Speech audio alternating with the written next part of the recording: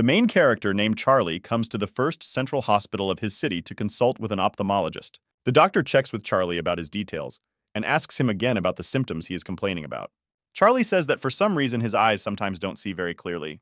According to him, when looking at an object, he often sees a red stripe with numbers that hovers above it. The doctor asks Charlie how much he sees on this strip, to which he is told that the number 18 is lit on the strip. Suddenly, Charlie decides to ask the doctor if this number is his age. The doctor is a little perplexed by this question and mentally asks himself whether Charlie is in the wrong department. Charlie wonders if these numbers are an indicator of death and misses the question from the doctor. Charlie sincerely apologizes for this, saying that he was a little distracted by his thoughts. The doctor tells the main character that he should take this examination more seriously and suggests that he examine his eyes. During a standard eye exam, the doctor finds no abnormalities and concludes that Charlie's eyes look normal. Suddenly, a new attack hits Charlie and his eyes are covered with a red veil. He walks down the corridor and notices that each person has a stripe above their head, reflecting their life force. Charlie is glad that he can now see everything clearly enough and heads home. Charlie leaves First General Hospital, passing an advertisement for the Night Watch unit. This advertisement claims that in the 99th year of the Cataclysm, a safe place has finally been created while others continue to retreat. Charlie doesn't pay much attention to the advertisement and is walking home when suddenly his shoelaces come undone. As he bends down to tie them, he suddenly realizes that his surroundings have changed. Looking up, Charlie sees his city in front of him, only distorted and shrouded in dark shadows. Suddenly, a woman rushes past him, apparently not even noticing his presence. She and several other fighters attack otherworldly creatures that live in this world.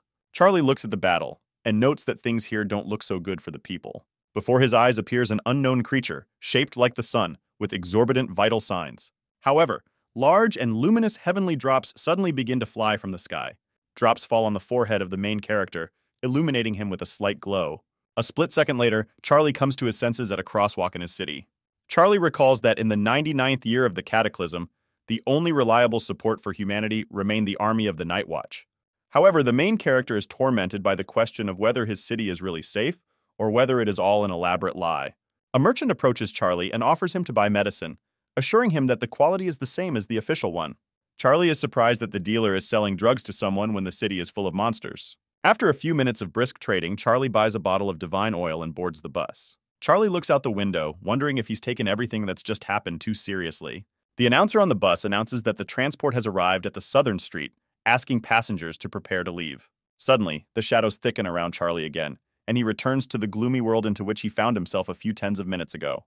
Charlie shakes his head and looks around again, falling back into his world. Charlie is surprised that these strange visions visit him in such a short time. He decides that upon arriving home, he will need to take a good look around and goes home. Arriving home, Charlie decides to take a shower, after which he dries himself off with a towel and turns to the mirror. Charlie notices that there is a strange pattern in his chest that seems familiar to him. Charlie remembers that he was recently looking for his comic book in the library at night, which he had left there earlier. Due to his clumsiness, Charlie drops a book with a strange design on his head. From these memories, the pattern in his chest takes on life and begins to pulsate with energy. Charlie falls to the floor, clutching his chest, which begins to burn more and more. Taking the shower in his hands and pouring hot water over the area of the pattern, he manages to relieve the itching and pain, and he calms down. Charlie looks at himself in the mirror and notices that his life bar is now at its maximum. The main character is distracted from joy for himself by strange sounds behind him, which his writhing shadow begins to make. Suddenly, the shadow disappears, and Charlie begins to look for it in a panic, not understanding what is happening. Suddenly, the shadow returns to Charlie, and he calms down, saying that because of all the strange things, such events are no longer so surprising. After making sure that everything is in order, Charlie admits to himself that he is very tired and heads out of the bath. Opening the door of the room, Charlie comes face to face with a black silhouette resembling himself. After gawking at the mysterious creature, Charlie says that now miracles have definitely begun to happen in his life. The pattern on Charlie's chest begins to hurt again, and he grabs at it, trying to get his thoughts in order. Charlie is glad that his shadow has not disappeared, but the fact that it is now alive confuses him somewhat. After some time, Charlie, already dressed in his home clothes, orders the shadow to raise his hand, which it silently does. After trying a few simple commands, Charlie asks the shadow to perform some kind of dance, which also succeeds without the slightest problem. Charlie scratches his head and tries to figure out where this shadow even came from. However, his thoughts are interrupted by a light suddenly escaping from his chest, which flies into the center of the room. Wisp shows Charlie the data and characteristics of his shadow, providing the opportunity to enhance its skills. The light also gives the main character information that his shadow exists only thanks to Charlie, has all his memories and strength, and can also perform simple tasks, but does not have consciousness. Charlie decides to touch the shadow, and his hand passes through it, after which he realizes that the lack of consciousness deprives the shadow of the ability to speak. Charlie decides to check how similar memories he and the shadow have, and decides to delve into his notebooks. The main character takes out a sheet of paper with a math assignment on it. He extends his pen to the shadow and tells her to solve these equations. Shadow easily takes it in his hands and sits down at the table, starting to solve the problem. After a short time, the shadow writes on the sheet that the equation has been solved, without writing anything else. Charlie curses at the shadow, saying that it has all his memories, adding that he would have decided for himself in 2 minutes. He decides to pick up another task for the shadow and asks the shadow to draw a picture of a horse instead of equations. The shadow immediately gets to work, drawing the animal with incredible speed. While the shadow is busy drawing a horse, Charlie decides to look at the shadow's other abilities. Among the skills, he finds the shadow bite skill, which allows him to absorb shadows, strengthening himself and his shadow. After looking around, Charlie decides to go to the corner of his room and try to touch the shadow. Despite all the mental and physical effort Charlie put in, nothing happened. After a couple of attempts, Charlie decides to return to the screen and reads the description of the shadow pupil skill, thanks to which the wearer can see the dark side of the world. Charlie suspects that this refers to the strange visions that came to his mind. The main character tells his shadow to stop drawing and do a couple of push-ups. The shadow gets up from the chair and, instead of following the order, begins to slowly merge with the floor. Despite Charlie's incomprehensible cries, his shadow sinks deeper and deeper until it finally disappears without a trace. Charlie looks around in shock, trying to figure out where his shadow went. He continues to turn his head around, demanding that the shadow immediately appear. After some time, a shadow funnel materializes in the air behind him. His shadow jumps out of it, as if from a portal, looking very pleased with itself. Charlie, however, is not very impressed with this spectacular appearance and asks her why she just ran away. Shadow takes a notepad and pen and writes about how she was on the dark side. When Charlie asks what she was doing there, the shadow writes that she was doing push-ups. Charlie suggests that shadow training works better on the dark side and asks her to continue. The shadow silently nods and disappears into the floor again, leaving Charlie alone in the room. Charlie puts away his notebooks, picks up the stylus from his graphics tablet, and decides to get down to business. However, after a while, severe fatigue makes the main character fall asleep. A scream from the front door wakes the main character from a short sleep, and he goes to the entrance to open the door for his guest. His guest turns out to be his beloved childhood friend named Carol. Carol slips into the apartment, and Charlie asks her why she came so early. Carol asks Charlie what he did yesterday, adding that she didn't really understand him from the messages on his phone. Suddenly, the deafening sound of a door closing startles Carol, and she flinches violently. Carol yells at Charlie, telling him that he could have just told her that he didn't want to talk instead of slamming the door so loudly. However, if Carol was scared by such a loud sound, Charlie was incredibly surprised at how much power he suddenly had. Carol examines Charlie and sheepishly asks him if he's pumped up. However, she quickly concludes that Charlie would rather die than practice. Coming closer, she asks the main character what he did to himself.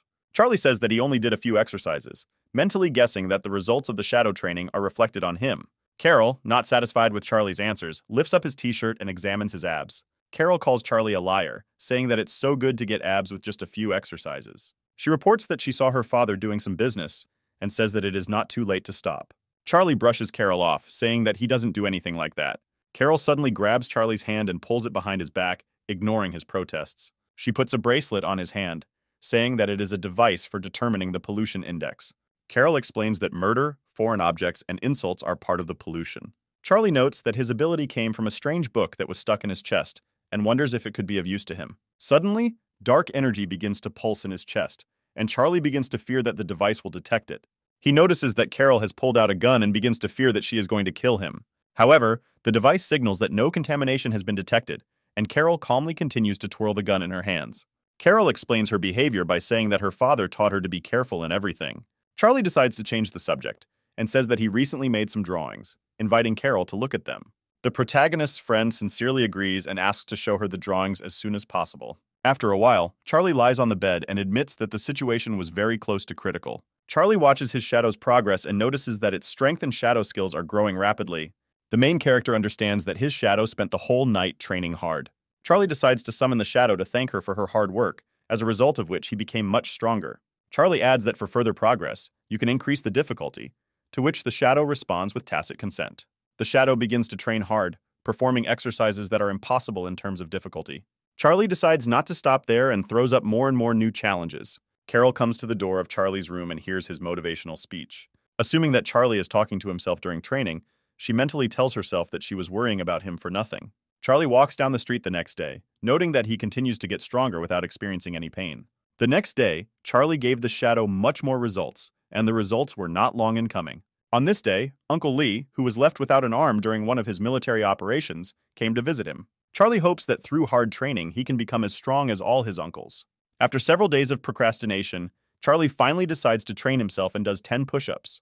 After training, the main character decides to check the shadow statistics and notices that progress has slowed down significantly.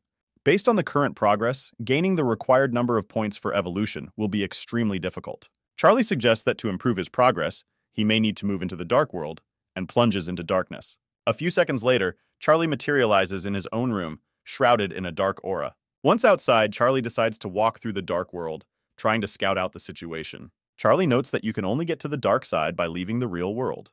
Walking through a dark space, Charlie analyzes his surroundings and comes to the conclusion that the dark world looks very similar to the real one. Charlie loses his vigilance and does not notice that the dark whispers around him are thickening more and more, forming into something sinister.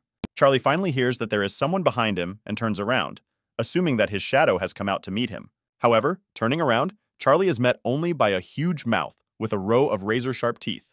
The shadow monster raises its scythe weapon and prepares to strike. Charlie manages to react and quickly dodges the attack, jumping to the side.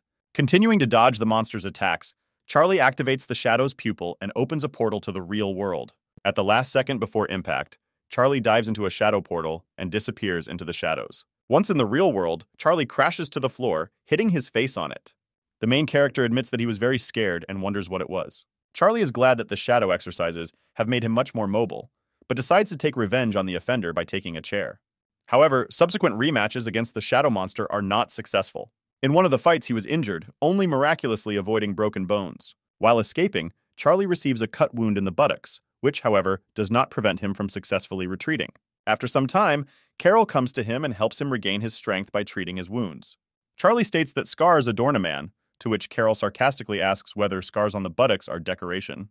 Carol argues that if Charlie is in pain now, it means his body will soon get stronger. Charlie asks Carol what her plans are for the rest of the month. Carol doesn't understand what Charlie means by the last month and asks him what he means. Charlie reminds her friend that this is a martial arts exam. Charlie recalls that during the disaster, most industries became less popular, including the cultural and arts industries. Charlie adds that the battles that occupy people's hearts now come first. To become part of the Night Watch, you need to pass a martial arts exam established at the state level. After some thought, Carol admits that she doesn't really want to take this exam. With some hesitation, Carol adds that what she most wants to do is make music. Charlie says that if that's what Carol wants, then he doesn't see any problem, but her father might not approve. Carol expresses confidence that her father will disagree with her wishes. She adds that anyone can now apply to take the martial arts exam. Charlie asks Carol why she is so hesitant, adding that she will definitely pass this exam if she wants. Carol says that the pressure on the Night Watch is constantly increasing, so almost everyone is taken there. Charlie thinks about the exam, telling himself that he will definitely fail it if there are tests with firearms. An additional frightening factor for Charlie is the possibility of going to some kind of correctional camp if he fails. Charlie asks Carol if he can use her detector, to which Carol asks him in surprise about the reasons why Charlie would need such a thing. Carol adds that her detector is only needed to detect others, and in Charlie's case, it would be better for him to run away and call the Night Watch and wait for rescue. Carol wonders if Charlie's interest is related to his possible plans to take a martial arts exam. Having received an affirmative answer, Carol quickly runs up to Charlie and asks him about the seriousness of his intentions, to which Charlie fussily replies that he also plans to create several comics about the different and special. By randomly blurting out the first thing that came into his head, Charlie arouses Carol's strong interest in comics, so she begins to press him for details. Charlie says that his original idea was to create a story about a skinny guy named Abin who was constantly bullied on campus, but he didn't hold a grudge and had a kind heart. Abin has amazing willpower and is transformed beyond recognition after receiving the super soldier injection. The Night Watch units did not plan to send him to the battlefield, but instead sent him to various events so that he could meet people from high society. Charlie ends the story at the most interesting point, saying that all this happened until the powerful others invaded the city. After some time, Carol brings Charlie to her home, asking him to settle down. Carol asks Charlie to stay here while she goes to her father's room. Charlie discovers a romantic manga about sibling love on Carol's bed and asks her if she likes the genre. Carol is embarrassed and quickly snatches the manga from Charlie's hands, clumsily making an excuse by saying that it is her friend's book, which she has not read.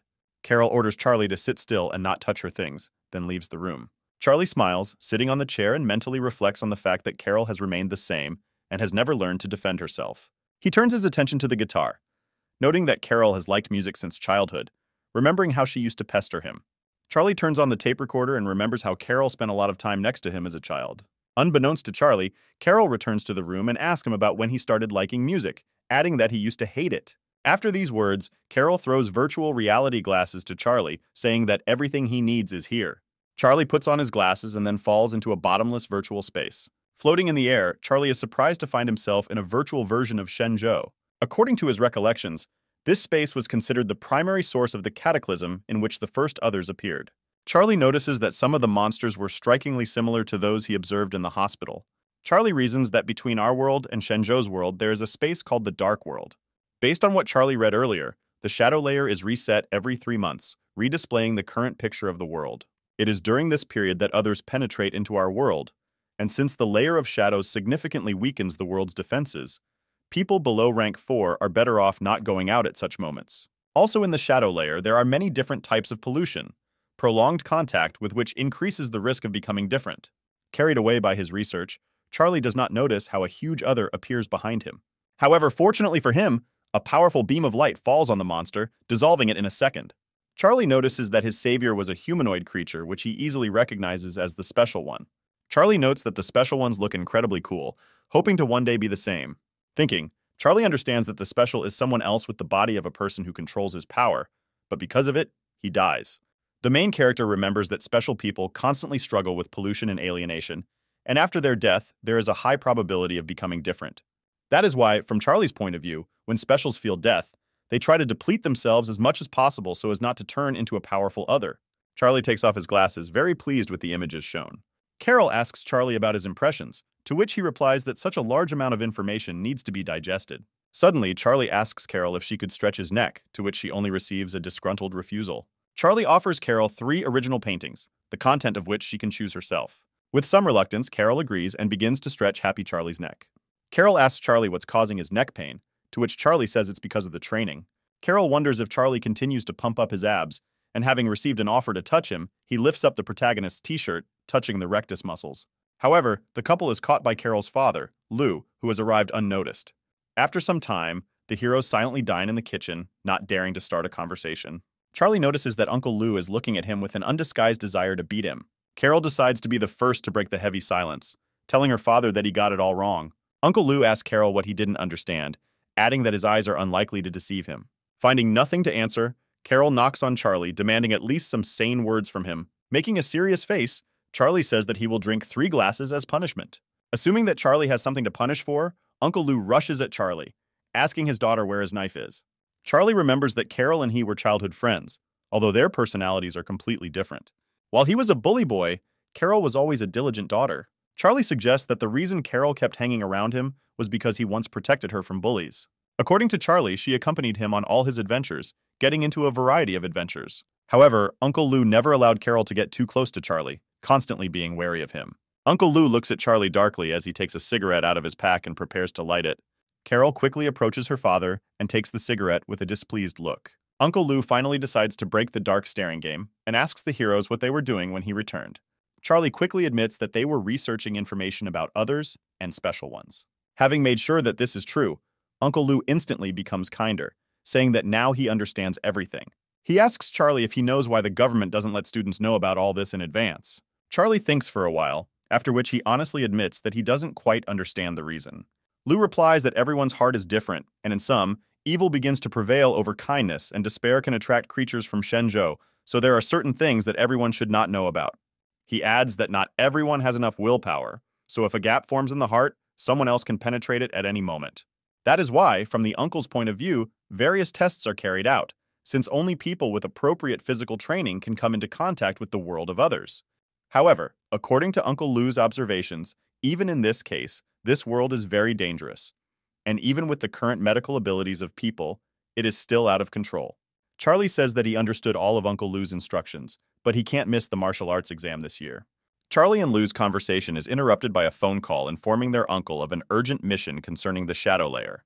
Uncle Lou immediately announces that he is moving to the location, telling Charlie that he will take him on the night watch if he passes all his exams well. Charlie puts on a serious face again, answering that Uncle can be calm and adding that he and Carol will not do anything forbidden. Carol gets angry at Charlie's jokes and stretches his cheeks, screaming that they have never thought of anything like this before. After a while, Charlie goes to the store, summing up the results of his visit to Carol and admitting to himself that he did not learn much new. Walking around the store, Charlie mentally complains that the information he needs will most likely remain classified. Charlie wanders around the store for a while when he suddenly hears his phone ringing. Carol calls Charlie and asks him to buy eggs and a carton of milk, trying to ask him to buy something else, but quickly changes her mind, and without finishing, asks him to forget about it and hangs up. Charlie realizes that she tried to ask him to buy several packs of pads, but was embarrassed and decides to buy them for her anyway. The main character returns home, noting that there is a month left before graduation, upset that the effect of training has begun to wane. Charlie comes to the conclusion that real shadows will have to be added to the training. Charlie watches the moon and feels as if something terrible is about to happen. However, Charlie decides that he hasn't been imagining too much and decides to stretch himself a little. After looking around and making sure that no one is nearby, Charlie opens a portal to the shadow world. Once inside, Charlie immediately hears some strange sounds and notices an approaching strip of life in the distance. A very wounded man appears in front of him and slowly approaches him. Charlie recognizes the exhausted man as a neighbor in the building and asks him why he is there. The neighbor does not give any answers and silently falls to the floor, completely losing his strength. However, behind him, Charlie notices some strange and painfully familiar creature. Taking a closer look, Charlie recognizes the creature as the shadow monster he fought with a few days ago. Charlie clenches his fists and decides it's time to end this once and for all. A few tens of minutes ago, the soldier surrendered his guard, admitting to himself that he was terribly tired. His complaints about life to himself are interrupted by a cry for help coming from a nearby gateway. Having come running to the cry, the soldier discovers two small children who are being sucked into a shadow funnel. The soldier briefly falls into a stupor, not believing that someone else is so openly dragging people into the dark world. The children continue to be pulled deeper and deeper, and they desperately cry out for help. The soldier quickly comes to his senses and jumps towards the children, shouting that he will help them. The soldier manages to grab the children by the hands, but the portal sucks him in with them. He finds himself in a shadowy version of the alley, and the children start crying in fear, looking for their mother. The soldier becomes desperate, saying that he has no weapons and his fighting skills are very weak. However, his monologue is interrupted by a shadow blow flying at him and the children at great speed. Quickly gathering himself, the soldier makes a successful attempt to repel the attack. The soldier notices that the gap has disappeared, which means they will not be able to return back. He mentally notes to himself that there could be others everywhere who will attack at any moment. However, the most terrible factor from his point of view is that there are helpless children here. The soldier understands that all he can do is send a distress signal and wait for rescue. He gives his device to the kids, asking them not to cry, and adding that the device will help counteract the local pollution. The children wipe away their tears and ask him if he can take them home, calling them brother. The soldier replies that he will get them out of here, but they need to stay close to him. Suddenly, a shadow monster hiding in ambush attacks the heroes from around the corner. The soldier recalls that when he was 18, he passed the martial arts exam and entered the martial arts department at the university. According to him, he worked hard from the very beginning and took first place in the alien battle exam. However, this turned out to be not enough, since in the other world, diligence occupied far from the first place. The soldier refused to believe in fate, but no matter how hard he tried, he still could not step over his limit. In the end, all he had to do was move from the faculty to the humanities, becoming an ordinary civilian employee. Returning to the present, the soldier analyzes the shadow, concluding that it has a half-human form and believes it to be of an average level. The shadow rushes to attack, but the soldier manages to dodge and immediately hit it in the side. Having delivered several successful blows to the soldiers, he rejoices, saying that the previously familiar feeling has finally returned. However, because of this, he loses his vigilance and the shadow manages to grab him, pushing him forcefully into the wall. The soldier swears that his body was slower than his mind and notes that he should be more calculating. The shadow continues to press the soldier, delivering dozens of blows, which he barely dodges. The soldier realizes that he won't be able to run forever, so he decides to take a risky step. The soldier flies into the air and uses shadow power, blinding the monster. However, very quickly this force begins to harm him, little by little polluting his soul. He understands that due to his low qualifications, he will not be able to use the powers of the shadow many times, but he does not have much choice. The shadow monster makes a swift dash and delivers a precise blow to the soldier's chest. The soldier flies back and quickly stands up, surprised at how quickly the monster has adapted to his fighting style. He notes that any student from the Academy's combat department could cope with it, but for him it is a great difficulty. However, from the soldier's point of view, he has no right to retreat, so he must bide his time until others pass. One of the attacks, the shadow monster manages to hit the soldier again, piercing his shoulder. Without wasting a second, the shadow monster immediately knocks the soldier to the ground to finish him off. From severe damage, the young fighter's eyes darken, and he asks himself whether he is dying. He recalls that at the age of 15, his family was killed by others, so at the age of 18, he decided to take a martial arts test. The shadow monster notices that the soldier is not moving and prepares a powerful finishing attack. Gathering all his will into a fist, the soldier understands that before death, he must give his best, imbuing himself with shadow power. He easily dodges the shadow's numerous strikes as he flies into the air. Taking advantage of the small window of opportunity, the soldier lands a precise kick to the creature's head, stunning it. While the monster is briefly immobilized, the soldier begins to unleash a hail of shadow attacks on the creature's body. However, each blow consumes more and more of the soldier's strength, which is why he begins to slowly weaken. Not having time to finish off the monster, the soldier freezes in place without strength, holding his heavy fist in the air. The shadow counterattacks, knocking the soldier off his feet and sending him flying. The soldier falls to the ground, admitting to himself that he cannot see anything and lamenting that his skills were not enough. The soldier is summing up his life when he suddenly hears some sounds not far from him. The source of the sounds is Charlie, who loudly asks what is going on here. The soldier tries to understand who is standing in front of him, turning over options in his head, but does not recognize Charlie as a member of the Night Watch.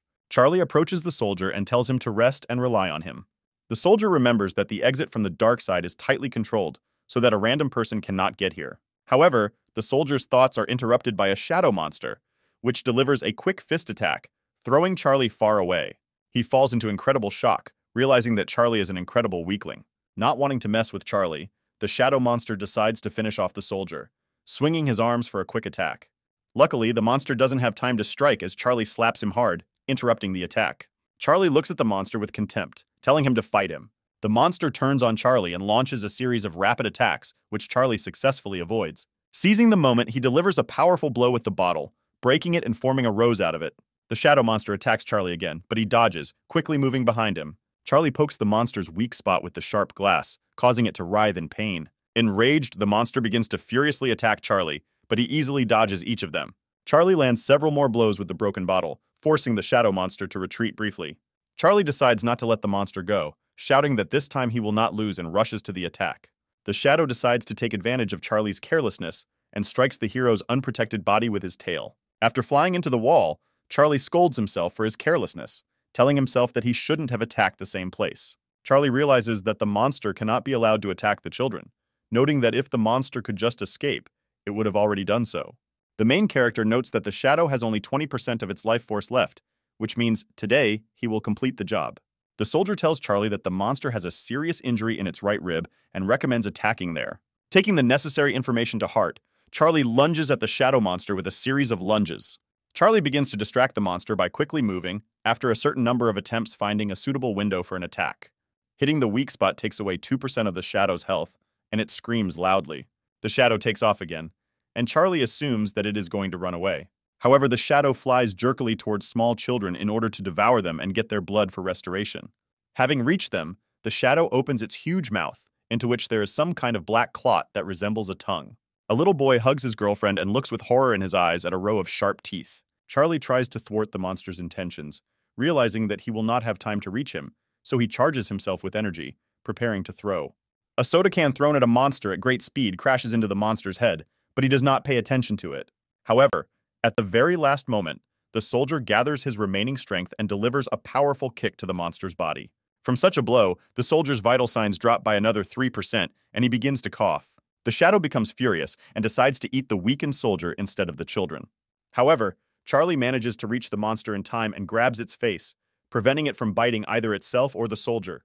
Charlie screams at the monster, telling it to die, and sinks his teeth into it forcefully. Continuing to hold the monster in his grip, Charlie knocks him to the ground, striking him. Having gained an advantage over the enemy, Charlie begins to strike multiple blows at the monster. After inflicting enough damage, Charlie again commands the monster to die and delivers a powerful finishing attack. From a powerful blow, the monster shatters into pieces, filling the main character with strength. He barely gets to his feet and notices how objects around him begin to levitate. Charlie takes a deep breath, putting his hand to his forehead, and is glad that he finally got his revenge. However, he does not have time to enjoy the triumph, as his eyes begin to darken. Charlie has visions of himself standing at a collection point, surrounded by piles of corpses. Charlie recognizes the place and asks why it has changed so much. Suddenly, dozens of shadow monsters materialize around Charles. Without giving the main character time to come to his senses, the monsters attack him and tear him apart. Charlie wakes up, barely opening his eyes and seeing a soldier in front of him who asks him if he is okay. Clearing his throat of the settling dust, Charlie says he's fine. The main character turns around on the head of another, noting that after killing the monster, his memories are cut off. He puts his finger to the head and uses the shadow pupil skill to absorb the essence of the monster. The soldier asks Charlie if he is listening to him, to which he replies that he can hear him. Charlie mentally notes that the soldier is in serious condition and has lost a lot of blood. The soldier invites Charlie to sit next to him against the wall, and they both sit down to rest. The soldier looks at Charlie briefly and asks him if he is a member of the Night Watch. The main character is mentally surprised that the soldier did not recognize him, despite the fact that they live in the same house. Assuming that the soldier has difficulty seeing, Charlie admits that he is not a member of the Night Watch. The soldier chuckles and says that he doesn't believe it, adding that an ordinary person could not cope with someone else of this level. Charlie mentally grumbles about how the soldier is interacting with him, despite the fact that he saved his life. The soldier laughs at Charlie for hitting the other soy sauce, saying that it was quite resourceful. Charlie is surprised that the soldier laughs in such a difficult situation, noting that the men on the Night Watch are amazing. The soldier asks Charlie what university he attends and what course he is in. Charlie replies that he is a second-year student, to which the soldier inquires about his department. Without waiting for an answer, the soldier assumes that he is studying at the martial arts department, since he is too strong for the humanitarian field. Suddenly, he asks Charlie if he has any cigarettes on him. Charlie says that he only has bikes with him, but the soldier agrees to them. Charlie hands him a piece of the story, saying that the rest were broken during the fight with the monster. After eating the cookies, the soldier asks Charlie if this is the first time he has killed someone else alone, to which the main character gives an affirmative answer.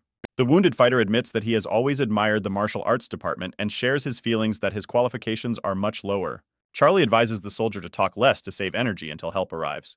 The soldier replies that he is fine, saying that he just wanted to talk to someone. Charlie asks the soldier how he was able to fall into the dark world as an art student, and asks him if he regrets everything. The soldier replies that it was his personal choice and he has no regrets. Unable to bear it, he shouts that he is a civilian who goes to work every day and chats with girls, asking if this is a wonderful life. The soldier starts coughing, and the main character again recommends that he calm down, otherwise it will be hard for him.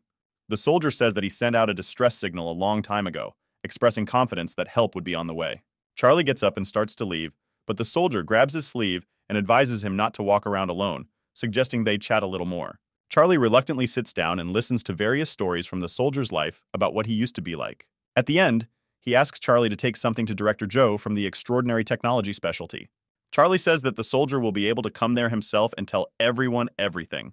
The soldier says that for a long time he carried everything inside himself and was looking for someone with whom he could chat. The soldier asks Charlie if he still has some chopsticks and asks for a couple of them. Charlie notes that the soldier liked them, grinning slightly. The soldier turns his head towards the sounds from the side and says that the Night Watch seems to have arrived. Charlie says that now he will finally get help and begins to get ready to leave in his own direction. The soldier asks Charlie if he will go with him, to which he replies that he will get home on his own. Exhaling heavily, the soldier smiles at Charlie and wishes him a safe journey. Charlie thanks the soldier and walks away towards the house, after which he turns back. Backup locates the Night's Watch member and approaches to check vital signs. Charlie notices that the wounded fighter's vital signs are beginning to plummet. Charlie begins to teleport, and is surprised that the Night Watch cannot help their ally with the current level of medicine. The fighters decide to salute as a final tribute to the fallen soldier. Charlie tries to reach out and run to the dying soldier, but the crater sucks him in. Charlie again finds himself in a pedestrian crossing surrounded by unsuspecting people. Charlie remembers one of the video briefings of the Night Watch, which says that they should not give up even on the verge of death. According to the rules of the Night Watch, they must take a pill that will increase their power, but the chances of death from poisoning reach 90%. Charlie returns home devastated, believing that the soldier actually took the pill that ultimately killed him. The main character understands why the soldier constantly laughed it off and wanted to talk so much. Charlie tells himself that he will always remember him, despite the fact that this soldier passed away so quietly and modestly. He notices his life bar in the mirror, noting that it is quite high despite the fact that he can barely stand. Charlie believes that training just your body is not enough, adding that you will also have to concentrate on willpower. Charlie's thoughts are interrupted by Carol's question about eggs, causing him to drop the food in fear. Carol confronts Charlie about how he isn't answering his calls and isn't home, asking him if he went to the hen house for eggs. Charlie responds with a hastily made-up excuse about being in line for a long time. However, after thinking for a moment, he turns around and asks Carol where she got the keys to his apartment. Carol says Uncle Lee asked her to take care of him since he doesn't cook or order his own food. She examines Charlie, asking him what happened to him, suggesting that he got into a fight. Charlie clumsily responds to Carol, saying she has to go home or else her father will get it all wrong again. However, Carol does not pay attention to his words and grabs his clothes, demanding that he turn around. Carol notices that Charlie's clothes are badly torn in places and asks him excitedly and loudly where he got so hurt. Charlie tries to break free, asking Carol to let him go, to which she demands answers. The main character again comes up with a fictitious story, saying that on the way home, he was attacked and robbed, but he caught up with the offender and beat him, after which he went home. Charlie brags, saying he has incredible reflexes when boxing with air. Noticing the bruises on Charlie's face, Carol touches his cheeks with her hand, gently running her fingers over him. Charlie freezes in place, letting Carol examine him, admitting to himself that she will never believe his bullshit. After a short pause, Carol asks the main character if he is in pain. Charlie gets a little embarrassed and says he's fine and just wants to sleep. Carol quickly leaves him and says that he needs to tell Uncle Lee about everything, because it's no good to fight at night. Charlie grabs Carol's hand and says that he was just standing up for himself, asking her not to tell her uncle anything. Charlie theatrically falls to the floor, saying that he is too weak to go any further. Carol says that Charlie needs to go to the hospital, to which he shirks, saying that he has everything he needs at home. Carol irritably asks Charlie if he expects her to give him medicine, to which he smiles and asks him to patch him up. Carol bandages all of Charlie's wounds without unnecessary tenderness, causing him to scream in irritation. Carol hits Charlie on the shoulder and asks him if he will do this again, to which he promises that this will not happen again. Carol asks Charlie to swear, but he replies that he cannot promise such a thing, because the desire to fight is inherent in men by nature. Carol begins to hit Charlie lightly, and he promises that he will no longer get into fights himself. Carol finishes the bandage and says she's leaving, to which Charlie invites her to stay, adding that he has a very large bed.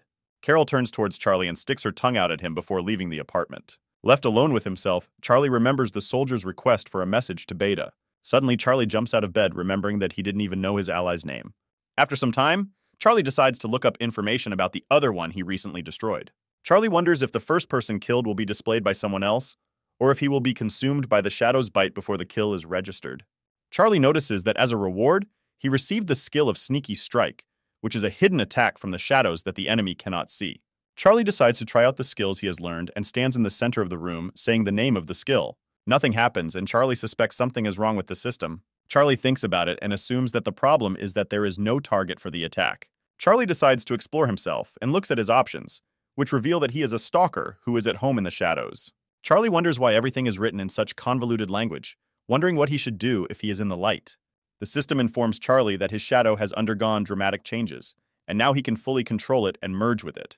The system message says that when training in a new form, the effect of training will be significant, which delights the main character. Charlie is also informed that in case of serious injuries, his blood volume will be delayed, which will slow down his measurement. So Charlie says that it is better to die happy. Having finished learning the new features, Charlie decides to summon a shadow to test everything in practice. A few seconds later, the shadow crawls out of the floor and freezes, awaiting his commands. Charlie decides to try touching the shadow and sticks his finger out, slowly moving closer. Touching the shadow, he begins to slowly merge with it, watching as darkness envelops his skin. Having completely merged with the shadow, Charlie decides to test the capabilities of the new form.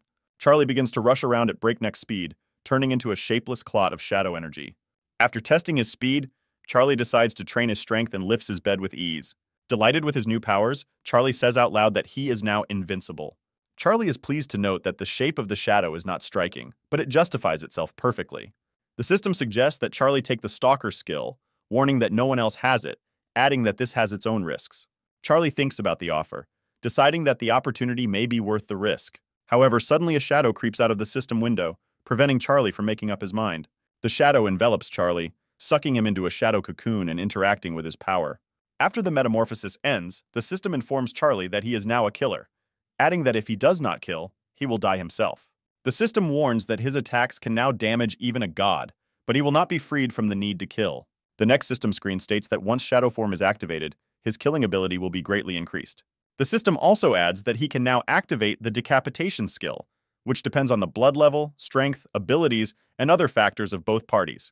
Charlie guesses that this is the skill that activated the last time he killed the shadow monster. The main character again rejoices at his newly acquired powers and hopes that he is now invincible. Charlie suddenly feels relieved and checks his wounds, noticing that he is completely healed. The protagonist suggests that activating the shadow form greatly enhances the power of regeneration. The next morning, Carol's classmates notice a photo of Charlie on social media. One of Carol's friends says that she heard that yesterday Charlie met some merchant and fought with him, but he had a knife. Carol tells her classmates not to fall for these stories, adding that a dog was chasing him. After some time, Carol and two classmates come to Charlie's apartment. Suddenly, one of Carol's friends asks Carol where she got the key to Charlie's house, confusing her. After answering the question evasively, Carol enters the apartment, saying that she came to visit him with her friends. Charlie sits in the center of the room and checks his wound, which has suddenly opened. Carol flies up to the main character, asking him if he still has bandages. Carol's friends approach Charlie and excitedly touch his new muscles. Carol quickly puts a stop to this act of generosity by telling her friends to get into the living room. Carol's friends hear screams from the room and ask each other if Charlie will be okay. Carol treats Charlie's wound, saying that she knows this ointment, adding that it doesn't hurt at all. She adds that Charlie's wound needs to be treated very well, but the main character is too busy looking at her legs. Carol tells Charlie that he fights too much, to which he replies that he will be fine. Carol asks him what he did yesterday, asking him not to make up any nonsense but to be honest. Charlie replies that he just committed an act of knightly justice, to which Carol tells him that he is definitely lying. Charlie asks Carol what time Uncle Lou returned yesterday, to which she replies that he did not return. The main character says that it seems to him that the night watch works quite cruelly, adding that they have almost no free time to recover. Carol doesn't say anything, and Charlie realizes that she is very worried about her father. The main character realized that most of the night watch employees put their lives in danger every day, and Uncle Lee was left without an arm, and the soldier, whose name was Linmo, died at the age of 20. Carol asks Charlie if he will go to work on the night watch if he passes the martial arts exam. Charlie thinks about the offer for a few seconds, and then asks Carol if there will be beauties there. Carol doesn't appreciate Charlie's joke and pulls his cheek, telling him to shut his mouth. Carol's friends eavesdrop on their conversations and squabbles, standing outside the door. The guy asks the girl what's going on, to which she replies that everything is obvious. After a while, when the sounds of the fight die down, the friends enter the room and ask Charlie how he is feeling. Charlie sits on the sofa, saying that he is fine and invites the guests to sit down. The guests sit down next to him, and Charlie begins to tell them a made-up story about his adventures. Carol tells Charlie that she is going to the store and takes his torn jacket, saying that she will throw it away. Charlie doesn't mind, and continues to tell his guests his fascinating stories. Suddenly, Charlie remembers that there are things left in the jacket and jumps towards Carol, asking her to wait a little. Carol turns to him and a package of feminine pads falls out of his jacket. Carol makes a face and asks Charlie why he might need it. Charlie replies that Carol had a stomachache yesterday, so he wanted to please her when he returned from the store. Friends watch the unfolding events with interest, taking out their phones. Charlie picks up the package and gives it to Carol, saying that if anything happens, she can contact him. Carol blushes and yells at Charlie that he shouldn't have done that before throwing the package at him. Charlie rubs his forehead where the packaging hit him and doesn't understand why Carol is so angry. After some time, Carol and friends leave, leaving Charlie alone. Charlie immediately uses the shadow pupil skill, creating a portal to the shadow world. While the portal is charging, Charlie returns to his shadow form, deciding to train. After some time, Charlie is smoothly transported to the other side, into the shadow world. Suddenly, Charlie feels very comfortable here. This feeling reminds the main character of finding himself in pure nature after a long time in a polluted city. Charlie also notes that his stomach has stopped hurting and his blood volume has increased significantly. Charlie decides to start training and tries to jump, but flies up several meters without calculating the strength. Charlie feels overwhelmed with endless energy and decides to continue training. He performs challenging exercises like push-ups with effortless ease. Suddenly, the system informs Charlie that if he has activated the shadow bite, which only absorbs the darkness from the shadow layer.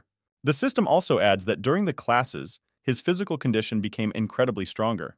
Charlie decides his room is too small for space, so he'll practice outside. Charlie decides to try exercises on horizontal bars and easily performs the most difficult exercises. Meanwhile, another meeting begins at the Night Watch headquarters. The speaker reports that according to reports, unrest in the Shadow City has become more frequent and unpredictable. The speaker continues by saying that Night Watch units have discovered gaps in the northern, southern, and eastern districts.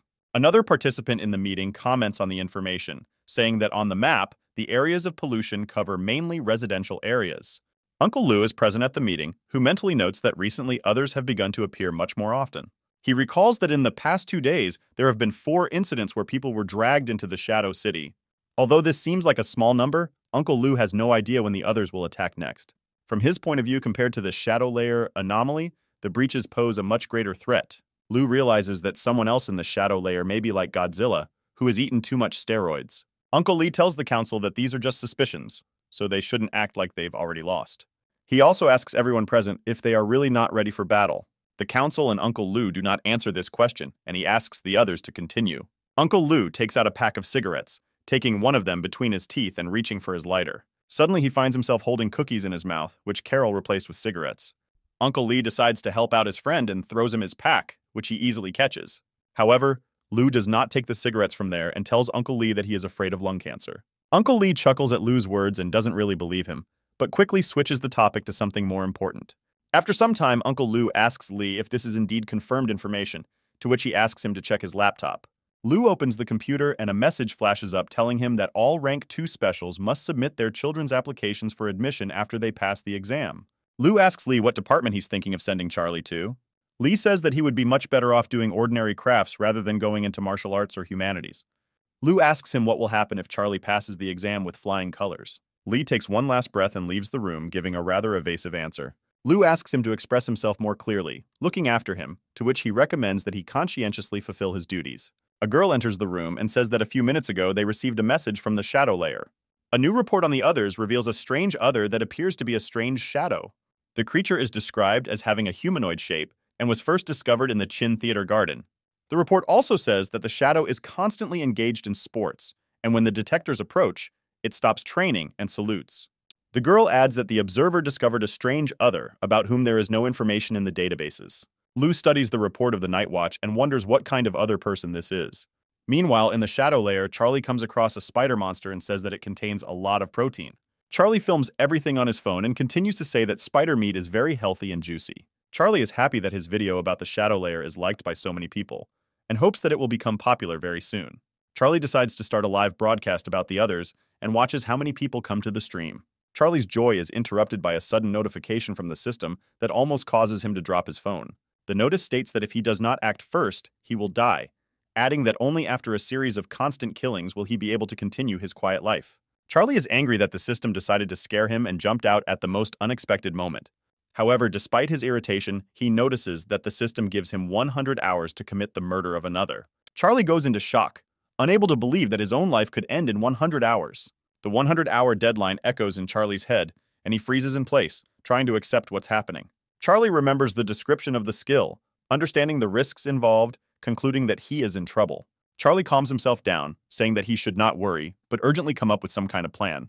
Charlie rereads the description of his ability, and believes that he needs to fulfill the position of a hunter and hunts. Charlie concludes that he can live while he kills others, and perhaps even gain immortality. The system adds that immortality may consist not only in the inability to die, but also in the transition of the soul to a new body at death, which confuses Charlie. Charlie is skeptical of the system's suggestion that he enjoy killing, saying that he cannot enjoy it. Collecting his thoughts, he looks around the corner and watches the spider, mentally telling himself that he needs to kill the spider to earn himself hit points. Charlie puts the phone next to the pot and props it up with a pebble, deciding to record the fight with the spider on camera. After he completes the broadcast preparations, he summons his shadow form with a wave of his hand.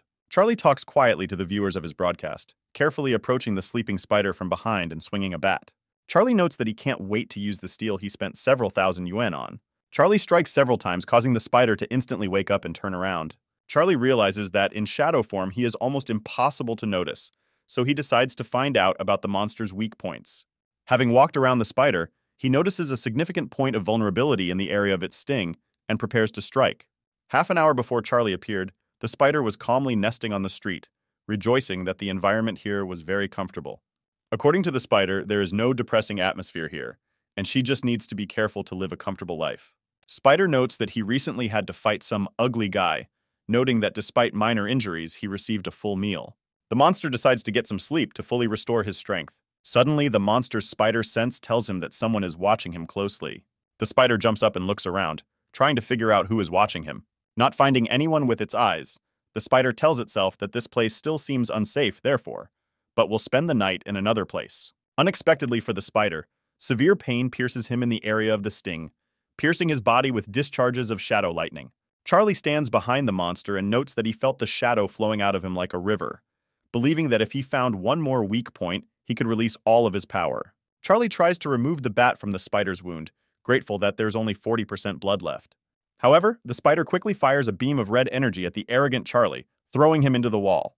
Having cleared the dust, Charlie consoles himself with the fact that such a blow does not hurt him at all. The spider spins around in rage and tries to find the offender, and Charlie realizes that he still does not see him. Otherwise, the hit was accidental. Charlie gets to his feet and decides to use a shadow attack, diving underground as if into water. Charlie watches the spider from below, admiring how cool it feels to attack from the shadows. The main character tells himself that there is no need to fight another person face to face if he can wait for the right moment to strike a fatal blow. The spider continues to spin around, causing the bat stuck in it to cause minor bleeding damage. After waiting for the right moment, Charlie decides that it is time for the final blow. Meanwhile, on the streaming platform, the viewer decides to watch different bloggers who talk about a variety of things. Behind the stream about how things work differently, there are streams about travel, social experiments, and a bunch of other areas. The viewer is a bored, white-haired girl who switches channels in search of the right one. Suddenly, the girl stumbles upon the stream of Charlie, who took the pseudonym Yo. The girl watches the stream with interest, terribly interested in the real show of battles with others. Charlie continues to broadcast, saying that he is fighting a spider, which is an ancient species of rank 1 ghost. The girl is angry that Yo's viewers are skeptical of his videos, telling herself that she can't stand such behavior. The girl quickly enters the chat and writes to Yo about what she can help him with in his case. Suddenly, the stream shows Charlie crawling out of the shadow next to the spider. The girl is surprised by this turn, guessing that the broadcast is also being conducted by someone else. She puts down the phone contentedly and decides to stay on the stream, saying that everything is getting much more interesting. Charlie leaps out of the shadows and flies into the air above the unsuspecting spider. However, the spider manages to hear the whistle from Charlie's impending blow and, turning around, meets him with a blow from the sting. The sting, like a knife through butter, pierces the surface and causes strong smoke from fragments of stones. However, as soon as the smoke clears, the spider discovers that no one is at the impact site. Someone pokes a finger at the spider on the other side, and it turns back, trying to figure out what's going on. Charlie, meanwhile, continues to film himself, mocking the uncomprehending monster. Charlie continues to dodge more and more of the spider's attacks, only teasing him back. The girl admires Yu's speed, saying that he is incredibly handsome and fast. The spider decides to switch to another tactic and spews out a stream of purple acid. The acid forms a small puddle around him, making undetected approaches from the ground impossible. Charlie asks the spider if he really thinks that he won't be able to do anything if the ground is covered in acid. Charlie climbs onto a building near the spider and lights up with blue fire, revealing his location to the monster. Having prepared for the attack, Charlie turns into a shadow clot and quickly flies through the building towards the spider. The spider again shoots streams of acid from itself, covering the building that Charlie flies through. However, Charlie easily teleports to another shadow, mentally saying that he can pass through buildings as long as he needs. Charlie makes a series of shadow dashes, taking the bat from the spider's body and appearing directly below it. Giving the monster no time, Charlie stabs it through the head with a bat, killing it in one blow. Moving away from the lifeless body, Charlie uses the Shadow Bite skill, absorbing the powers of the defeated spider. Having absorbed all the enemy's forces, Charlie says that his hunt is over for the day. The girl admits that it was an incredibly exciting sight, the likes of which she had not seen for a long time. The girl decides to establish contact with blogger Yo and writes him a message asking him to take him with her on a mission. Charlie studies the spider, looking at its characteristics and features. Finding out that spiders are rather weak opponents, Charlie sighs in disappointment, saying that he hoped he had defeated a strong enemy. Charlie notes that there was a large power gap between him and this other, but he took advantage of the shadow attack. Charlie ends the broadcast, happy that he had a whopping 150 viewers. The protagonist takes a second look at the abilities he has acquired and decides to try the Shadow Network skill. Concentrating, Charlie shoots a black substance shaped like a spider's rope into the building. Charlie pulls himself up on a makeshift rope and shouts joyfully that he succeeded. However, having lost his head from his successes, he does not have time to react in time and crashes face first into the wall. Charlie falls down and lands on the lantern, telling himself that he'll have to practice this skill more. Charlie checks his statuses in the system and notices that his lifespan is now 7 days, upset by such an insignificant increase. Charlie says that even though he has a week to spare, it's not so easy to find others, so it's better to be on the safe side. Charlie accesses the system again and unlocks the mark skill, which allows you to mark the selected target. The system notifies Charlie that the effect of the mark will last only 1 second for a single target, but this time will increase if the reputation increases. This ability will also reveal Charlie's location, which means he will have to use this skill with extreme caution. When hunting a marked target, the hunter's speed and agility increases, and upon successful completion of the hunt, one of the skills will be permanently enhanced. Charlie wonders when he got his reputation, but quickly realizes that it was a live broadcast. A cunning plan immediately matures in Charlie's head, and he decides to hunt others, gaining subscribers, which will make his reputation go uphill. Charlie jumps to the ground and decides that he still has a lot to do today, so he needs to try hard. Charlie quickly finds another one, who, however, is superior in size and strength to the previous opponent. Having marked the target, Charlie rushes down with confidence, wanting to make a stealthy attack on the monster. After some time, Carol again heals the wounds that Charlie received in the last fight while listening to his cries about how much pain he was in. The girl asks the main character who he fought with this time. Charlie tells Carol to calm down because he's going to be a hero, adding that she won't understand that.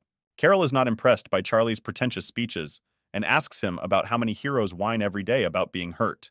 Carol advises Charlie not to go anywhere unless he has the right skills, but he quietly mumbles that he could heal his wounds in a matter of seconds with the help of the shadow form, adding that he does not turn it on at all so that it will help him. Carol asks Charlie, "What are you saying now?" Charlie quickly comes to his senses and abruptly changes the topic, asking her to watch a movie. Carol says there's not much to watch right now, adding that a blogger recently came along that has piqued everyone's interest. Carol approaches Charlie and shows him the phone, which is playing a recording of his own broadcast. In surprise, Charlie spits out the water he was drinking and coughs violently. Carol backs away from Charlie a little and asks him what caused such a violent reaction. Charlie brushes it off with generalities, after which he asks his lover how often she watches this blogger. Carol moves closer to Charlie again, saying that she's been watching this blogger for 2 days, saying that this blogger has become the most popular and unusual. Charlie is worried that such a rapid increase in popularity could attract the attention of the Night Watch and asks Carol whether publishing others is a crime. Carol notes that it's really not worth disclosing your knowledge about them. However, from her point of view, blogger Yo's shows do not affect people's consciousness, so she does not see this as an offense. The girl moves even closer to Charlie to better show him the video and says that she wants to follow the example of this blogger who fights so well with others. She also points out to Charlie that one of the bloggers has already done an analysis of Yo's video. Charlie smiles and sits quietly, admiring how interested Carol is. After finishing watching the video, Carol asks Charlie if she too can become so famous someday. Charlie asks Carol what she will do, additionally asking if she plans to wear a white silk dress and dance in the shadow layer. Carol is embarrassed and says that she was thinking about making some videos about others, to which Charlie remarks that it might be too informative. He also says that if Carol goes out in such an outfit, her fans will start following her, and nothing good will come of it. Carol's face changes and begins to suspect something, after which she asks what he means by these words. Suddenly, she comes behind Charlie and takes out a gun, pointing it to the protagonist's back. Carol irritably asks Charlie if he got his injuries while he was also tracking someone. Charlie quickly throws his hands up and loudly admits that he was only joking. Carol asks him how she knows he's not lying, to which Charlie begs Carol to let him go, calling him an officer. After Carol leaves, Charlie decides to take a break and plops down on the couch, pulling out his phone. Charlie checks his personal messages, in which he is bombarded with skeptical assumptions that all his videos are fakes. The main character does not understand this attitude towards him, puzzling over the reason why he is considered a fraudster. He clicks on one of the links in the messages and goes to a video in which a user named Earth Tao says he will take down the scammer. The Earthly Tao describes Charlie in a mocking manner, saying that this is not real. As the first evidence, Earthly Gift cites the fact that several frames in his video do not have a smooth transition, which indicates an editing splice. The blogger also pays attention to the background, suggesting that it is also a superimposed special effect. Charlie says that Earth Tao was an ordinary food blogger and doesn't understand why he suddenly decided to expose him. Earth Tao says that he is a freelance member of the Night Watch, so he can easily recognize a fake. Charlie opens the comments and notices that some viewers agree with the Earthly Tao and says that someday these fools will know the whole truth. Charlie decides to start hunting for other aliens, but first of all, he needs to teach the Earthly Tao a lesson. The main character again uses the shadow pupil, and with renewed vigor, he jumps into the shadow layer. This time, Charlie attaches a mini camera to his shoulder to make the shooting more natural. Charlie observes the city, noting that today the number of others is much lower, remembering that the shadow layer is reset from time to time. After a long search, Charlie finally spots another 6th rank and decides it's time to start hunting. Taking out a bat enhanced by shadow powers, he tells himself that he is very interested in what another of the 6th rank is capable of. Charlie runs to the edge of the building to fall like a stone directly on someone else, but does not find him below. Frustrated by this state of affairs, Charlie quickly goes down the stairs. Going down, he finally stumbles upon another, who is also looking around in search of victims. Concentrating, Charlie casts a marking spell on his unsuspecting opponent. After placing the mark, the other immediately senses Charlie's presence and his heartbeat increases significantly. Charlie notes that the other is overcome by an inexplicable fear, and he begins to look around in search of Charlie. Also, the main character finds some similarities in this other and the monster with whom he fought at the very beginning of his journey. However, now, according to Charlie, he himself has evolved and will fight much better than then. Charlie charges, impaling the monster with his bat using the 6-strike technique. Another suffers severe damage that reduces his life force to 45% and emits a high-pitched scream of pain. The other flies into the air and Charlie rushes after him, reactivating the tag and the chase effects. Charlie delivers a crushing blow, but the creature easily dodges, making rapid dashes in the air. The monster decides to launch a quick counterattack, going behind Charlie's back, but he quickly jumps to the side, pushing off the wall with his feet. Upon landing, Charlie swings his bat to make a quick dash towards his opponent. However, another opens its mouth and uses its tentacles to accumulate psionic energy. From the mental attack, Charlie loses initiative and begins to feel very dizzy. Without waiting for Charlie to come to his senses, the monster attacks using its powers, delivering several psionic blows to his body. Charlie rises to his feet after being hit and notices that his blood count has dropped by 34% in just one hit. The main character decides to change his strategy, otherwise things will end very badly for him. The monster continues to attack Charlie with its blades, but he dodges, diving into the shadows. Having cornered the shadow, the monster strikes multiple times close to it to prevent Charlie's maneuvers. However, Charlie suddenly disappears from sight and appears on top of the monster, preparing for a series of powerful blows. Charlie goes into super speed, delivering dozens of blows per second, continuing to move elusively around the monster. In response to the monster's feeble attempt to escape, Charlie delivers a powerful elbow strike that knocks him to the ground.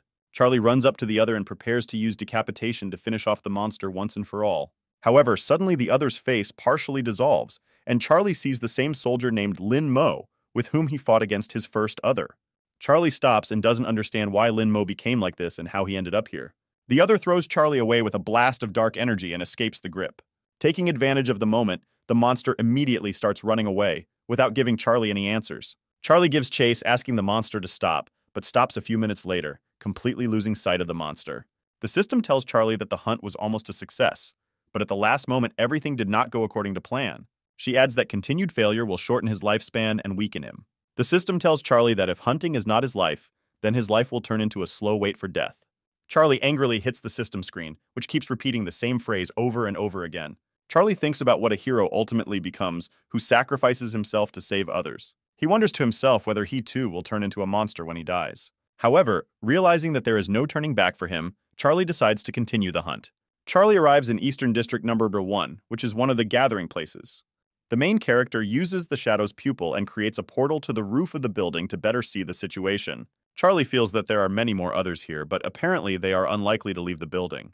However, turning around, he notices that there is another large one on the roof of a neighboring building. Charlie also notices that his leg is seriously damaged, which could give him a great advantage in a fight with this creature. Charlie tries to sneak up behind the other, carefully crawling out of the shadows, but the monster hears his actions. The monster turns around sharply, but Charlie manages to quickly slip back into the shadows. Charlie notices the red dots on the monster's body, believing that they are why he is so sensitive, and decides to calm his target.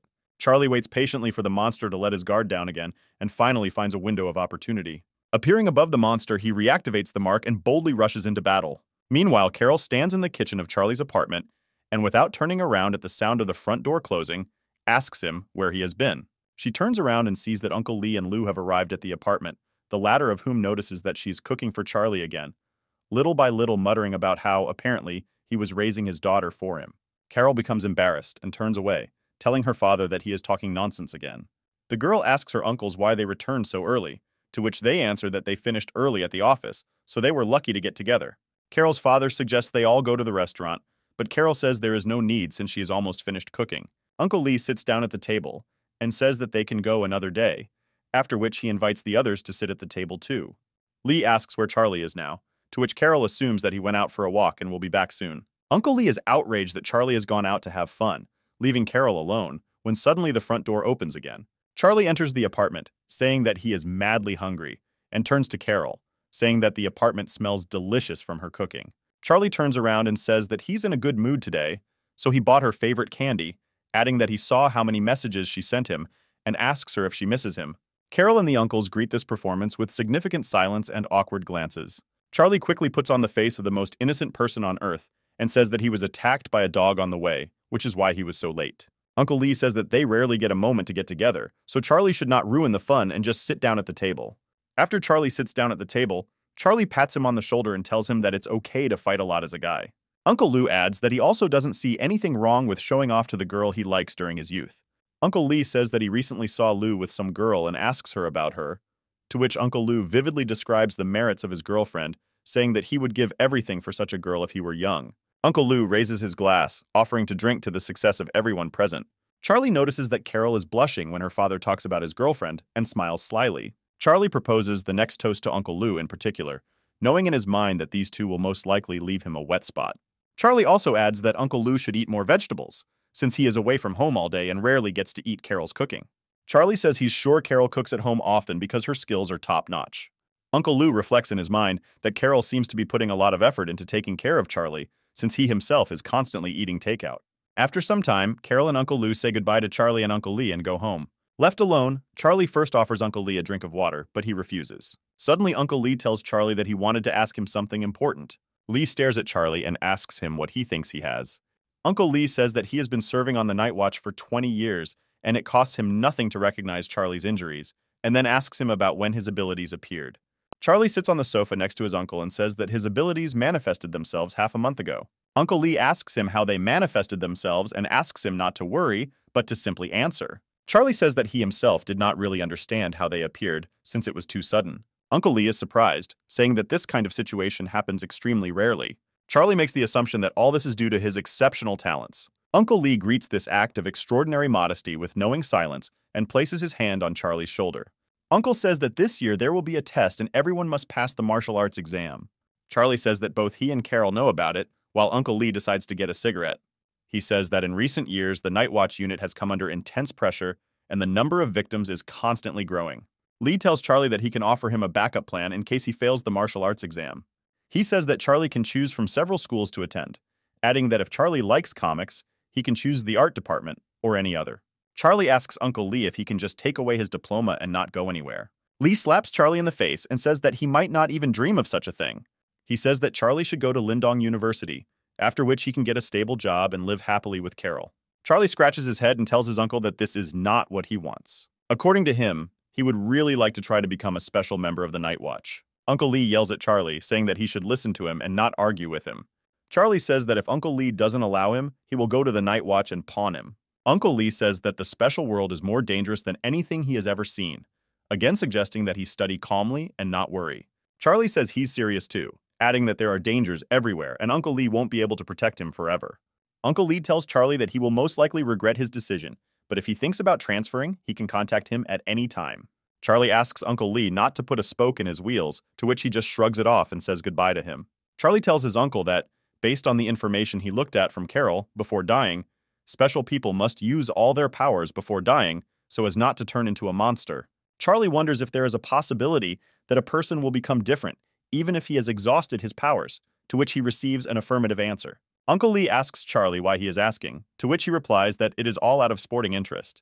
Lee says that if he chooses martial arts, sooner or later he will face it anyway, so he better take a break and stop fighting. He adds that this year's challenge will take place before the new year, so if he wants to win, he will need to prepare. Uncle Lee leaves, leaving Charlie alone with his thoughts. Charlie sits on the sofa and thinks about the reasons why Lin Mo turned into another. He remembers that the Night Watch is supposed to take all people from the battlefield, regardless of their abilities. Charlie does not exclude the possibility that he was mistaken, and the other person he fought with had the ability to cause hallucinations. Charlie's viewer goes to his blog and sees a new video there, which makes him very happy. Moving on to the comments, she finds that the number of haters and skeptics has increased significantly. She sits down comfortably and begins sending her angry replies to everyone who disagrees. After she sends her opinion to everyone, the girl tells herself that blogger Ye is definitely not a liar. She turns on the video and enjoys the complete immersion provided by the mini camera attached to Charlie's body. Charlie jumps down from the roof of a building, causing the girl to be afraid that he is about to fall to his death.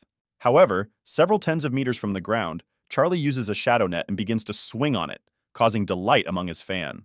Suddenly, a beam of otherworldly energy hits Charlie, knocking him down and knocking him to the ground. Another approaches Charlie and puts his paw on him to prevent him from escaping.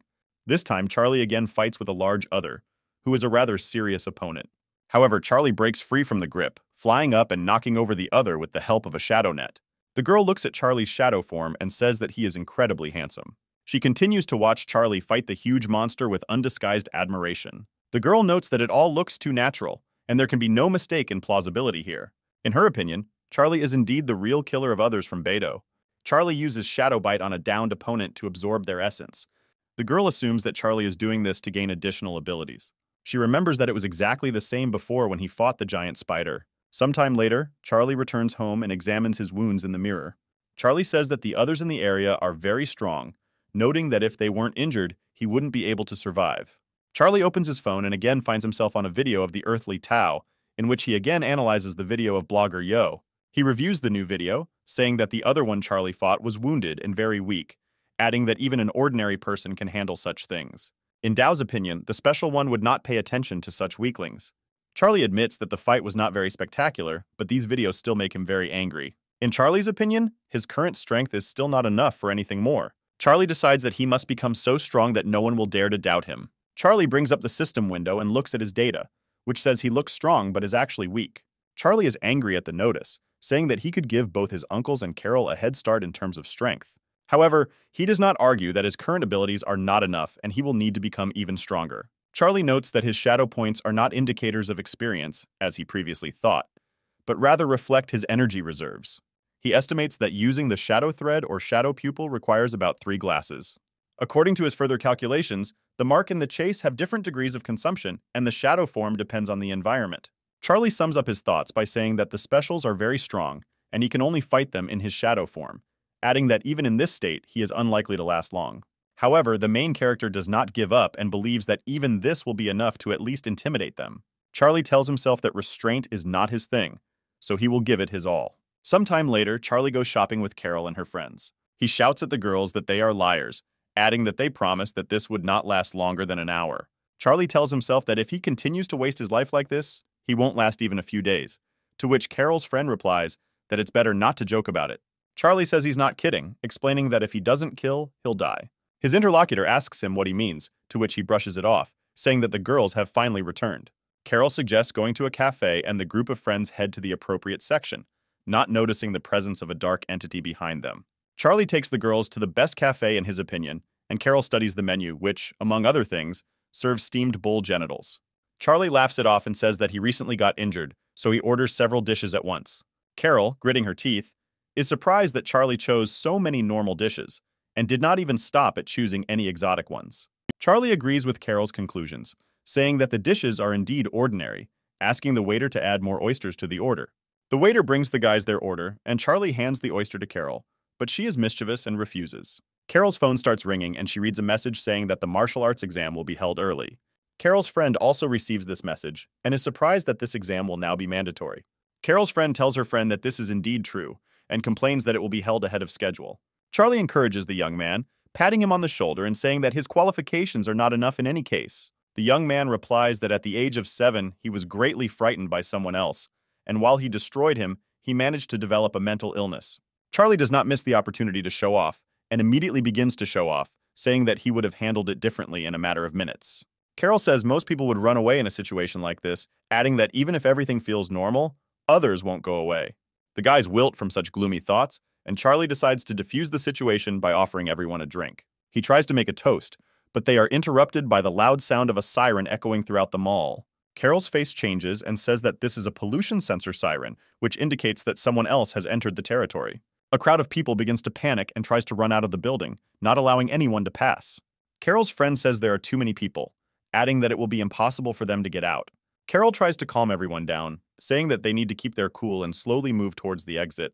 However, Charlie solves the problem a little more simply and breaks a hole in the wall so that they can get out. He runs outside and turns to his friends, telling them to hurry up. Charlie looks around and notices how a red shadow portal begins to form not far from him. A few seconds later, a huge other emerges from the portal, the likes of which Charlie has never seen. Charlie realizes that there are too many people here, so transforming now would be a bad decision. He grabs Carol's hand and runs with her and her friends away from danger. Carol notes that there should have been barriers near the shopping center, not understanding where someone else could come from here. Charlie says it's too late to talk about it, and their only option is to run away. They find a way out and are about to run towards it, while the entire environment begins to change. Suddenly, the entire building begins to shake, and Charlie yells at his friends to all hold on to him. However, quite quickly the floor gives way and our heroes fall down. Charlie comes to his senses and stands up, checking himself and asking the others if they are okay. Carol and her friend say they are fine and got away with only scratches. Unfortunately, her friend is much less lucky, and his leg is pinned by a piece of stone. Charlie runs up to him and says that he will help him now, asking him not to worry. Without the slightest difficulty, the main character picks up a stone fragment and throws it away. Carol takes out a container of pills from her pockets and gives some to her friend, saying that this should help him. Her friend wonders why it has become so dark and asks what this place is. Carol admits that she doesn't know anything because she hasn't been in similar situations. Charlie assumes that they are on one of the floors of the shopping center and goes to investigate. After a second, he catches that same familiar sensation to which he is accustomed on his hunts. He realizes that an entire floor, or even the entire shopping center, has been transferred to the shadow layer. Charlie notices that there are too many survivors who need immediate help. He remembers that there are no means of transportation in the shadow layer, so it will take the Night Watch a lot of time to get here. The most terrible risk from the point of view of the main character is that if they stay for a long time, they will fall under a large amount of pollution, even without taking into account the threat of meeting with others. Charlie asks Carol how far away she is from the watch her father gave her. Carol remembers her watch and says that she has it right there. She activates the watch and says that she has now transmitted a signal for help, thanks to which the people from the Night Watch will come faster. Charlie notes that, among other things, this watch can resist pollution. Charlie decides not to let his guard down, since someone else could attack them at any moment. Shadow clumps appear on the floor and people start screaming that a monster has come here. However, instead, Charlie realizes that the building has begun to shake again and they again fall down one floor. Carol comes to her senses and loudly calls her friends by name, hoping that they will respond. The first to respond is her friend named Martha, who says that she is fine, after which a friend named Fred answers her call. There is a huge crack not far from them, and Martha is horrified to think that Charlie could have fallen there. In the same building, Charlie's spectator found herself coming to her senses and trying to understand what happened. She remembers that she was running out of the shopping center with her friend named Gerda, but after the alarm, everyone ran and that's where her memories end. The girl turns around to find her friend's body crushed by rubble. A huge other appears in front of the girl and swings his blade to kill her. The girl reflects that she never thought that she would end up in a horror movie, hoping that some hero would save her. However, at the last moment, the monster's attack is intercepted by Charlie, who managed to put on his shadow form. Charlie activates a new Shadow Claw ability that increases the lethality of his strikes. He rushes into battle, teleporting above another, preparing to strike him with his claws. However, the Shadow Spirit manages to quickly jump away from Charlie's series of blows. The girl lets out an excited scream, not believing that she has met her favorite blogger, surprising Charlie. She starts running around him, saying that she is his fan and watches every video, admitting that she really likes him. Charlie politely reminds the girl that her dress and tights are torn, to which she asks him where he is looking. The girl adds that if he doesn't like this, then she can run home to change into new clothes. Charlie asks her if she will even change her tights, to which she replies that she will do anything for him. The monster decides to attack again, and Charlie says that now is not the time for that, preparing for a fight. Charlie begins a new hunt and disappears into the shadows, hiding from the other to sneak up from behind. He subtly uses a shadow net to catch the back of another's head, knocking him to the ground. Charlie tries to finish off the monster with a blow of his claws, but he twists in the air and dodges the blow. Charlie notes that this guy has a lot of strength and agility, otherwise he would be dead. Charlie takes off, deciding to make one more attempt to attack. However, the monster meets Charlie with a double blade attack, knocking him back. Charlie gets to his feet as the monster splits into several identical copies at once. The girl films Charlie on her phone, wishing him good luck, promising to wear stockings for him if he wins. Inspired by this proposal, Charlie rushes into battle against an enemy outnumbering him. He easily dodges the other's heavy attacks, which cause an explosion on the ground. To prevent his opponent from attacking, Charlie uses a shadow net to entangle his opponent's blades. Seizing the moment, Charlie delivers 2 deadly blows to the shadow creatures, killing 2 in one blow. Charlie rejoices at his success, but then misses a blow from behind and another pierces his shoulder. Charlie manages to escape from the other's kill zone and runs away, trying to think of a new tactic. He notes that others are now working together, saying that this was not the case before. Charlie decides that if he continues to adhere to the same tactics, then he will have no chance of winning and decides to get the other one from afar. However, the monster, as if expecting such a decision, easily dodges the shadow matter shot. Charlie is surprised that the monster was able to react this time, although he had always succeeded in this technique before. The monster copies itself again and attacks Charlie at the same time to not give him a chance to dodge. Charlie realizes that he is not allowed to go into the shadows and tries to block the blows from others. Charlie quickly loses his health, losing it to 45% and realizing that it is impossible to continue in the same spirit. Charlie lures others to a convenient location and uses his marking skill, causing them to lose their ability to think clearly due to fear. Taking advantage of the opponent's delay, Charlie begins to destroy them one by one. Having reached the marked monster, Charlie uses decapitation and finishes off the monster. The monster dies, and Charlie decides to take a breather while receiving a new system message. The system reports that the hunt was completed successfully, and his shadow form has become more powerful, adding that his abilities now consume fewer shadow points.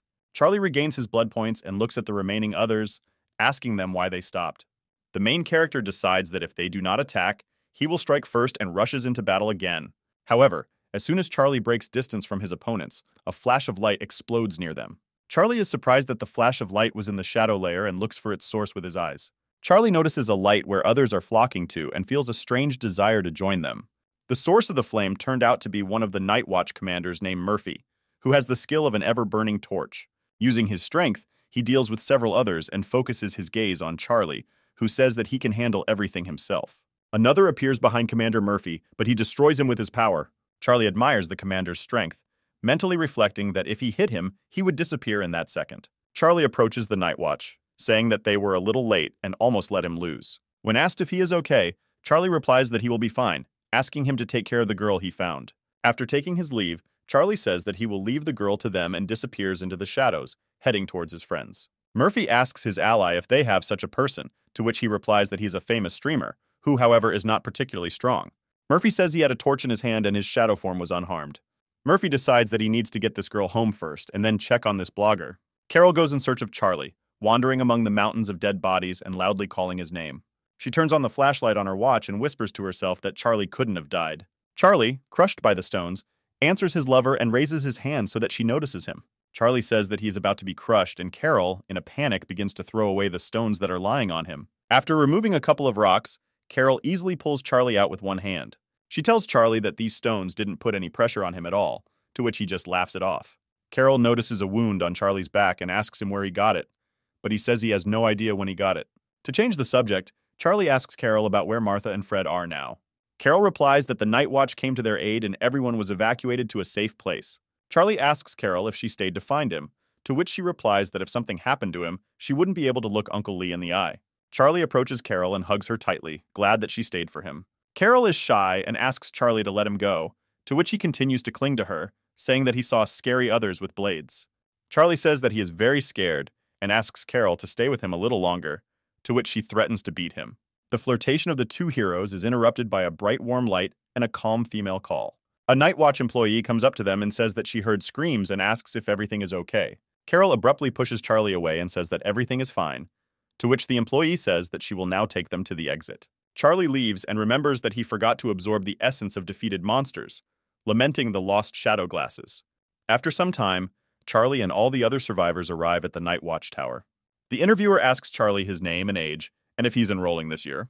An interviewer named Stella says that the latest incident has consequences in the form of the need for psychological help for some victims. Stella states that if the exam is taken during the psychological counseling period, the grade will be reduced. Charlie says that he feels everything is fine with him, assuring that there is no need for therapy. Stella says that the pollution process can occur hidden, and sometimes when it is detected, it is already too late. She adds that treatment must be completed without fail, after which Charlie clarifies with her that after treatment, he will only have 10 days left before the exam. Stella says that many similar situations have happened in past years, so the Night Watch has developed a special policy regarding this matter. According to her, based on this policy, an interested person can apply in advance. Stella explains that the pretest is done during night patrols, and the results are entered into the system, just like an exam. Charlie says that he has a guardian who also works on the Night Watch. Stella tells him that this makes everything easier and asks him to say his name as she prepares to write it down. Charlie says that his guardian seems to be a civilian, and his name is Lee, which stuns Stella. She repeats her uncle's name and hovers over Charlie, asking him if he's actually working as a civilian. Charlie gets scared and asks if his uncle was fired, hoping he didn't say something out of place. Stella stands up and says she will take him straight to him, asking him to follow her. Charlie and Stella walk through the huge Night Watch headquarters, and Charlie looks around. Several members of the Night Watch pass by Charlie, actively discussing the phenomenon of blogger Yo, saying that they do not have such a person. Charlie becomes tense when he hears these conversations, and Stella asks him if everything is okay. Charlie laughs it off, saying he was just a little worried, knowing in his mind that they would find him soon, while Stella asks him to rest in his room until Lee arrives. Charlie enters the room and sees that Carol and all his friends are in the room.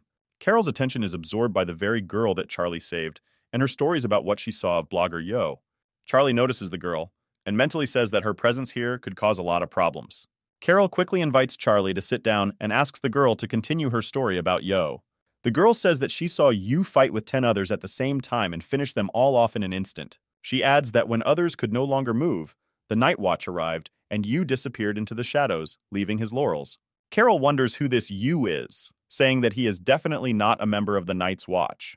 The girl says that her intuition tells her that this blogger is an ordinary student, since he is in love with a girl's legs, especially if they are uncovered, just like hers. She concludes that overall he is very similar to Charlie and points the finger at him. Carol jumps on Charlie asking him if he wants to die and swings her fist. Another love showdown is interrupted by Uncle Lou, who bursts into their room. He tells Carol that he heard that she fell into the shadow layer and asks her if she is okay. Carol pulls Charlie's cheek and says she's fine, adding that Charlie feels fine too. Lou smiles slightly and says that since everything is fine, they should follow him. Carol and Charlie follow Uncle Lou and sit in the little room, where Uncle Lou says that this is the first time an entire store has fallen into the shadow layer. Uncle Lou takes out a cigarette and says that because of this incident, the test for them will be done earlier.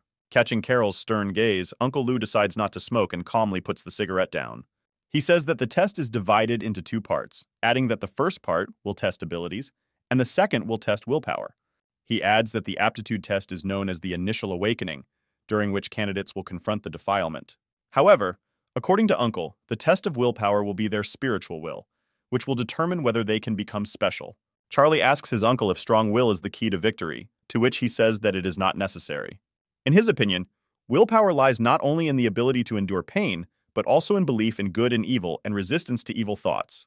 Charlie asks his uncle whether these points affect willpower, to which he incomprehensibly asks him why he needs to know this. Carol offendedly says that someone's thoughts are occupied with girls' legs. Somewhat embarrassing, Charlie. The uncle continues the story, saying that these 3 points are the most common. He adds that if these 3 points are distorted in any way and the heart is filled with negative emotions, then everything will go down the drain. The uncle develops his idea, saying that evil thoughts attract only evil, and negative emotions are also a kind of environmental pollution. He adds that if they accumulate over a long period of time, the pollution will eventually become overwhelming. From his point of view, all negative emotions need to be released, because if you keep them in your heart, it will not lead to anything good. Charlie thinks for a moment, trying to imagine what kind of negative emotions Carol might have in her head. However, he gets stuck on the image of her legs and loses the ability to think for a while. Uncle Lou tells Charlie and Carol to go back as the testing will begin in a while. Finally, he tells Charlie that his uncle may not be back soon, so he signed all the documents for him. He admonishes the heroes, recommending them not to worry too much and just go with the flow. Charlie and Carol tell Uncle Lou that they will certainly do as he advises and watch him go. After some time, Charlie and Carol return to the room and ask the white-haired girl where the others went, to which she replies that the workers took them. Carol asks the girl why she didn't leave, to which she replies that her parents are engaged in business and just left the city a couple of days ago, so they had to sign the papers for her admission remotely. Charlie and Carol are distracted by Fred, who's being driven by Martha in a wheelchair, and tells them that some kind of medicine was applied to his leg, and it stopped hurting completely. Charlie tells Fred that he has a serious injury, and asks him if he really wants to take the test, to which he replies that his injury will not affect the results. Martha warns the heroes, telling them not to look at Fred's self-confident face, as a few minutes ago he was sobbing in the corner. Charlie looks up and sees the main entrance doors open and a large number of people enter. Taking a closer look, Charlie notices that all the guys have incredible melancholy and sadness on their faces. Charlie inquires about the reason for their mood, to which Carol replies that they just want to live a peaceful life. Carol adds that after completing the test, they will likely begin to see visible changes.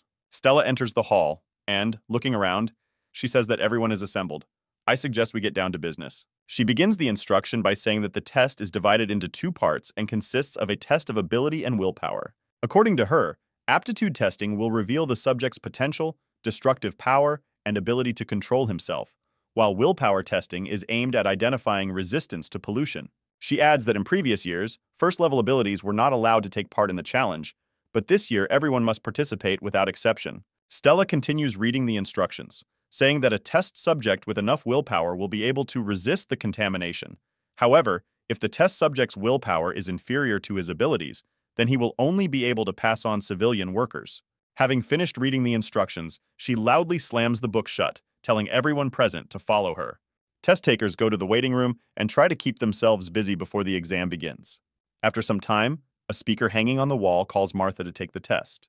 The doors of the testing room swing open with a loud sound, and Martha, gathering her will into a fist, goes inside. Inside a large hall, a man stands in front of her, and a mysterious object covered with a blanket. The man removes the cover from the object, and it turns out to be a huge white crystal. During the test, the lights in the waiting room go out, and subjects look only at the flashing red light above the doors. Trying to see something, Carol and Fred press themselves against the glass doors, indignant that they cannot see anything. Charlie notes that for all his time spent in the shadow layer, he feels as confident in the dark as a fish in water. Approaching the glass, he notices that there is a stone attached to his leg, which emits a faded glow. Charlie suspects that Martha is facing something truly powerful, and wonders if she will be able to pass this test. However, quite quickly the test ends, and the waiting room is once again illuminated by the bright light of the bulbs. Martha calmly leaves the room and is surrounded by members, asking her how it went. Martha says that, unfortunately, she has no talent for willpower, despite numerous trainings. Fred asks her in surprise why she wanted to become special, to which she replies that it didn't work out for her anyway. The loudspeaker announces the next test subject, who just happens to be Fred, and he flies into the room, begging himself not to become special. This time, there is no power outage, and after a while the test ends. As Fred leaves the room, he announces that he passed the test of willpower, causing Martha to be incredibly shocked. They both slump to the floor, despondently thinking about how their wishes didn't come true, to which Carol tries to calm them down and says that they were unlucky. The next test subject called on the loudspeaker is Carol. Exhaling, Carol confidently turns to her friends and tells them that it is her turn. Carol confidently walks into the room and begins the test, emitting red energy. Charlie notices that the stone strapped to Carol's leg glows red while the others were green, which tells him that Carol's ability level is at rank 5. Carol successfully passes the test and leaves the room with undisguised excitement on her face. Charlie asks her what has exhausted her so much, to which she tells him that he will understand everything as soon as he passes the test himself. Charlie invites Carol to motivate him properly and kisses her, to which she only irritably asks him to fuck off. The loudspeaker announces that Charlie is the next test subject, and he confidently walks towards the door, waving at an indignant Carol. However, Carol quickly changes her face and sincerely wishes Charlie good luck in passing the test. Entering the testing room, Charlie meets a man who asks him if he has awakened his ability, to which he answers in the affirmative. The man gives Charlie some kind of bottle and asks him to drink its contents, then asks again whether he really awakened the ability. The man expresses sincere surprise at this turn of events, but says that he will not take unnecessary questions and suggests moving on to testing willpower. Charlie puts on a blindfold and tapes a stone to his leg, and the test begins. The man gives Charlie a pep talk, telling him not to be nervous and just move forward towards his goal. He says that since Charlie's abilities have already awakened, he will feel his consciousness separating from his body as he moves forward. Having properly prepared Charlie, the man forcefully pushes him forward with both hands. Charlie feels like he's starting to fall somewhere into the void, gradually separating from his physical body. After some time, his spiritual form ends up in a strange place, and Charlie realizes that he does not feel his body at all. However, Charlie's physical body follows all his movements, as there is some form of connection anyway. Charlie decides to fool around a little, forgetting that his physical body repeats all his pranks in the real world. The man tells Charlie to stop jumping, or his ordeal will be interrupted, after which Charlie decides to act more seriously. Seeing the crystal in the spiritual world, Charlie begins to quickly run towards it across the water, noting that this test is somehow too easy. However, after a few dozen steps, he begins to sink into the water, feeling that his body is getting heavier and breathing is becoming more and more difficult. Charlie plunges headlong into the water and feels an otherworldly influence on himself. Feelings of despair, sadness, and anger begin to overwhelm him, trying to swallow him whole. However, Charlie gets the better of them, telling himself that he needs to resist this and swims to the surface. However, the ordeal does not end there, and he hears the familiar voice of his Uncle Lee behind him. Uncle Lee tells Charlie that he is not special and will only hurt others if he continues the test.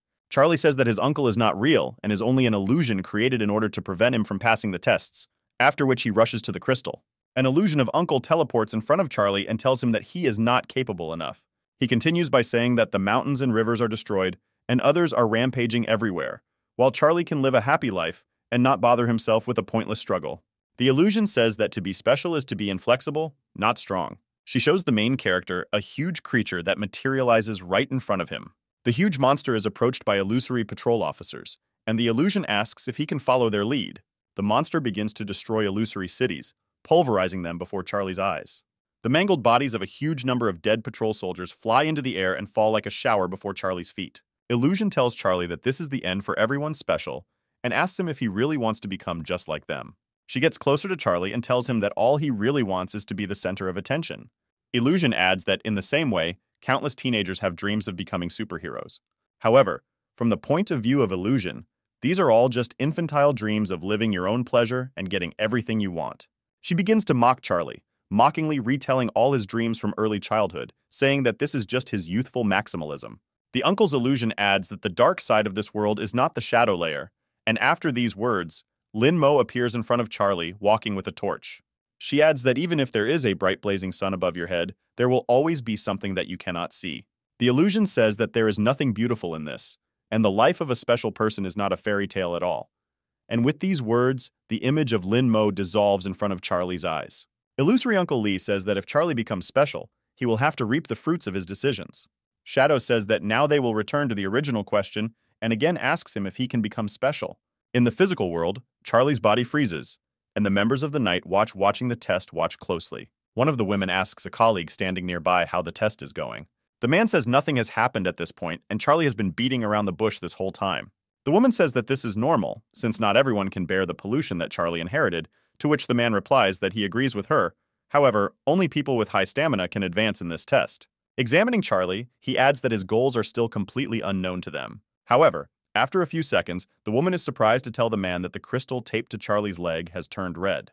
The man says that this can't be because Charlie doesn't really look like he has rank 5 abilities. The woman asks the man if Charlie has a rank 6 ability, to which he replies that over several decades, only a few people have reached this rank. The man continues to watch the test and notices that the light in the crystal for some reason begins to fade. He asks the woman to quickly check his watch for abnormalities, but he says that all of Charlie's indicators are normal. The man remembers that the closer the subject can get to the crystal, the stronger his willpower, and freezes in surprise. He notes that Charlie's willpower is nevertheless weakening, which confuses him. After a few seconds, Charlie's physical body approaches the crystal point blank and tries to touch it. The man is surprised by this behavior and asks himself if this is some kind of joke, since even a person with the willpower of the 6th rank is not able to touch the crystal. Meanwhile, in the spirit world, Uncle Lee's illusion tells him that he shouldn't become special. She asks him to think about himself and his friends who may be at risk from his decision. The illusion also invites Charlie to think about the person most dear to him and shows him the illusion of Carol. Charlie touches the illusion but pulls himself together and tells Uncle Lee's projection that she has said enough. He asks her to stop chattering in his ears and offering him some cheap temptations. The main character admits that the illusion even took him by surprise at the beginning, and he thought about her words. He says that he really initially wanted to look like a hero in the eyes of others, and he didn't care about the rest. However, according to him, there were no superhumans in this world, but only ordinary people who were able to achieve success. He adds that it was the dedication of these people to their work that brought stability to the world. He says that he already enjoyed peace once, and with these words he takes a torch from the newly appeared illusion of Lin Mo. The main character says that he no longer wants to hide behind the backs of others and illuminates the area on which he stands with a bright light. He says he wants to light his own flame and light up the darkness around him. Meanwhile, Uncle Lou listens to a report from an employee who tells him that the shadow layer incident affected the 2nd, 3rd, and 4th floors of the mall. He adds that about 850 people were pulled into the shadow layer, among which about 700 were trapped in the shadow layer, and more than 650 were rescued. But the search is still ongoing. Uncle Lou asks another colleague what the pollution department says about this, to which he tells him that he sent him the results of the examination. The officer adds that the pollution department found several wandering spirits that were very similar in terms of bone and tissue morphology. He also adds that traces of human products were found at the scene. Another employee says that this is impossible, since everyone has their own individual traits, and during a mutation they change greatly. The uncle lights a cigarette and goes to the window, saying that apparently something strange is happening in the city. He says that some creatures hiding in the dark can no longer sit still. However, Uncle Lou's attention is distracted by a bright flash of light emanating from the test case. After a while, Uncle Lou hurriedly goes to check what happened, making his way through the crowd of onlookers. He argues that the best test of willpower is the color orange, but the color gold has never been discussed. Running into the testing room, he meets 2 Night Watch employees and tries to find out from them what happened. Taking a closer look, Uncle Scale notices that Charlie came close to the crystal and touched it, emitting golden light. Returning to his physical body, Charlie turns his head and notices a huge crowd of surprised participants. After a while, Uncle Ao comes up to Charlie in the break room and hands him a bottle of water. Uncle Lou says that Charlie surprised him very much by creating the golden light. Charlie quickly becomes arrogant, asking his uncle if his golden light is legendary, and if it surpasses the 6th rank of abilities. Uncle says that it is difficult for him to say for sure, but he can easily dissect and study such people. Charlie nervously asks Uncle Lou not to scare him, but he tells him that there is nothing to be afraid of. He says that Charlie needs to be studied, and someone will definitely take it on, adding that information about him has been sent to a think tank for study. Charlie asks Uncle Lou if he really caused them so much trouble. Uncle Lou says that everything is fine and he will accompany him, adding that Charlie will only need to undergo a couple of procedures. After a while, Charlie enters a room where the watch officers and Uncle Lou ask him about what he does in his free time. All the other subjects watch the camera footage with interest during Charlie's interview and say that they cannot believe that such an ordinary person, who looks like Charlie, turned out to be the best. A group of unknown persons also watch the recording of this interview with interest and say that something great is coming. Continuing to answer questions, Charlie says that during the test in the illusory world, he fought with others mentally, not understanding why he was here. Uncle Lou asks him what he thought when he saw them, to which he replies that he was very excited and thought he was about to become special. He says that he felt a responsibility on his shoulders and then breaks off his story mid-sentence. Uncle asks Charlie to continue, but he asks a counter question about the map hanging on his wall. He says that out of 10 of our places, only 5 have survived, adding that they are in a rather difficult situation and they need to find out the truth. Uncle Lou becomes stupefied and mentally wonders what Charlie is trying to say with his gestures. Charlie begins to say that he saw how people in the world were getting hot and cold, and he tried his best to light the torch. Charlie ends his story by saying that after he failed to light the torch, he became the only source of light. Uncle Lou tells his coworkers that Charlie sometimes likes to goof off beyond measure. However, to his surprise, his colleagues admit that they thought Charlie's story would be so touching. They continue their thought, saying that they are sure that Charlie will have a happy future in the Night Watch, adding that now they absolutely understand why he recreated the golden light. Colleagues conclude that Charlie is incredibly talented, and the other test subjects watching the broadcast realize that they are no match for him. Charlie mentally hopes that he will be allowed to go home very soon, since he wants to go for a massage. Uncle tells Charlie that he is free to go, adding that he will be sent notices. Charlie asks his uncle what kind of pressure he should be under, to which he replies that he will be invited to a special training camp. Uncle Lou also tells Charlie that he asked him to keep his head down, adding that now everyone on the Night Watch knows about him. Uncle Lou says he doesn't know what to say to Uncle Lee, reminding him that he wouldn't want Charlie to become special and suggesting that he will start to get angry. He sums it up and says that Charlie can return home, since nothing can be changed anyway, asking him to remember to come to training camp on March 25th. Uncle Lou says that people like him will undergo special training for several months, after which he will take the final martial arts exam. Finally, he asks Charlie not to mention what happened in front of Carol and says goodbye to him. After some time in the shadow layer, he remembers his words and checks the rest of his life, noticing that he has 20 days left to live. Charlie realizes that his next payment on his life begins in a few months, so he must hunt as much as possible to extend his life. At that very moment, he discovers someone running away from something else with very little health. Realizing that he had a great opportunity, he activates shadow walking, which allows him to move on any surface, and rushes down the sheer wall. Having approached the monster, Charlie puts a mark on it, and also activates the chase effect and beheads the monster. Charlie absorbs the body of a defeated monster, increasing his remaining life by 2 days. He thanks fate for the fact that he noticed this goal in such a timely manner, which was incredibly easy for him. Suddenly, someone calls out to Charlie, and he turns his head in surprise, not expecting to hear a human voice in the shadow layer. Turning around, he sees in front of him a man dressed in motorcycle protective equipment, who asks him where his friend went. Charlie asks him about something else, and realizes that he got carried away by the process, leaving only a pile of bones from his prey. The man is outraged, calling Charlie a thief and saying that he will pay for his crimes. Lose your temper. He tells Charlie to stop pretending and admit that he stole what belongs to this man. He charges at Charlie, but suddenly brakes, stopping right in front of his face. He takes off his headband and helmet and carefully walks around Charlie, examining him. After a few seconds, the man shouts out that he knows Charlie, calling him by his nickname Yo, saying that he has watched every one of his broadcasts and is a big fan of his. He hugs him and takes out his phone to take a selfie, asking Charlie to smile, and says that he should have divided the spoils according to the rules.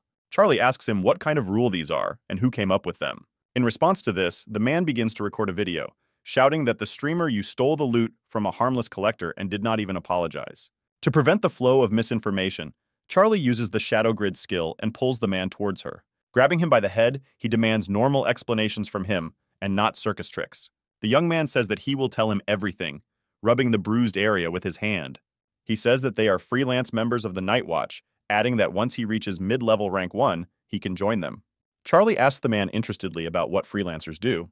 The man admits that they don't earn that much, citing a figure of 7,000 yuan. Charlie, who has never even seen such money, is discouraged and asks the man why he considers this a small salary. He asks the man to show at least a little respect, since Charlie himself receives much less than this amount. The man replies that he understands Charlie's indignation, but their salary is justified by the fact that they rely only on themselves and can die at any time. He also adds that the monster Charlie killed was just a battered one that strayed from the pack. The man begins to bag the remains of the other, and Charlie wonders who he is selling them to. The man replies that he sells them to the Night Watch, universities, and some companies with suitable qualifications. According to him, they give a task to capture a certain species and, in addition, send information about the location. Charlie is very impressed by his last words and asks the man to share his QR code. He says that he will come back and add it, adding that he will also give 7,000 yuan for another. The man replies that 4,900 yuan is enough for him as a reward for such information. Charlie hugs the man and says he can't let you be so petty about your new friend. He also adds that he would very much like to chat with him about their future collaboration. After some time, Charlie catches up with his next prey, which is something called a shadow cat. Charlie takes her by surprise and lifts the body impaled by her claws above him using shadow bite.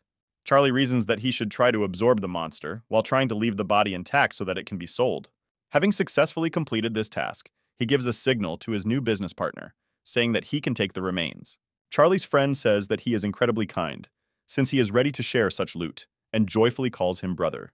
Charles tells him that his part of the job is also very important, since he needs to find out the location and take the body to the Night's Watch. The man says that in fact this work can be done alone if you register.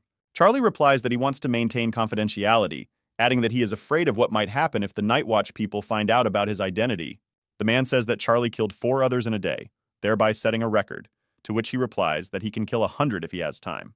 However, in his mind, he reasons that the others he absorbed did not make him stronger, suggesting that monsters with the first rank would be more suitable for him as prey. He decides to ask his partner, Daniel, for help finding others of the first rank. Daniel replies that this task is almost impossible due to its complexity. He explains that all others of the first rank are extremely dangerous, and the risk remains too high. Charlie says that he is well aware of the danger that others of the first rank pose, but nevertheless, he is going to deal with them. After some time, Charlie returns to his apartment, happy that he is finally home, but suddenly he hears Carol's voice. Looking back, he sees that the girl is lying on the sofa and looking at the phone, telling him that she has been waiting for him for a very long time.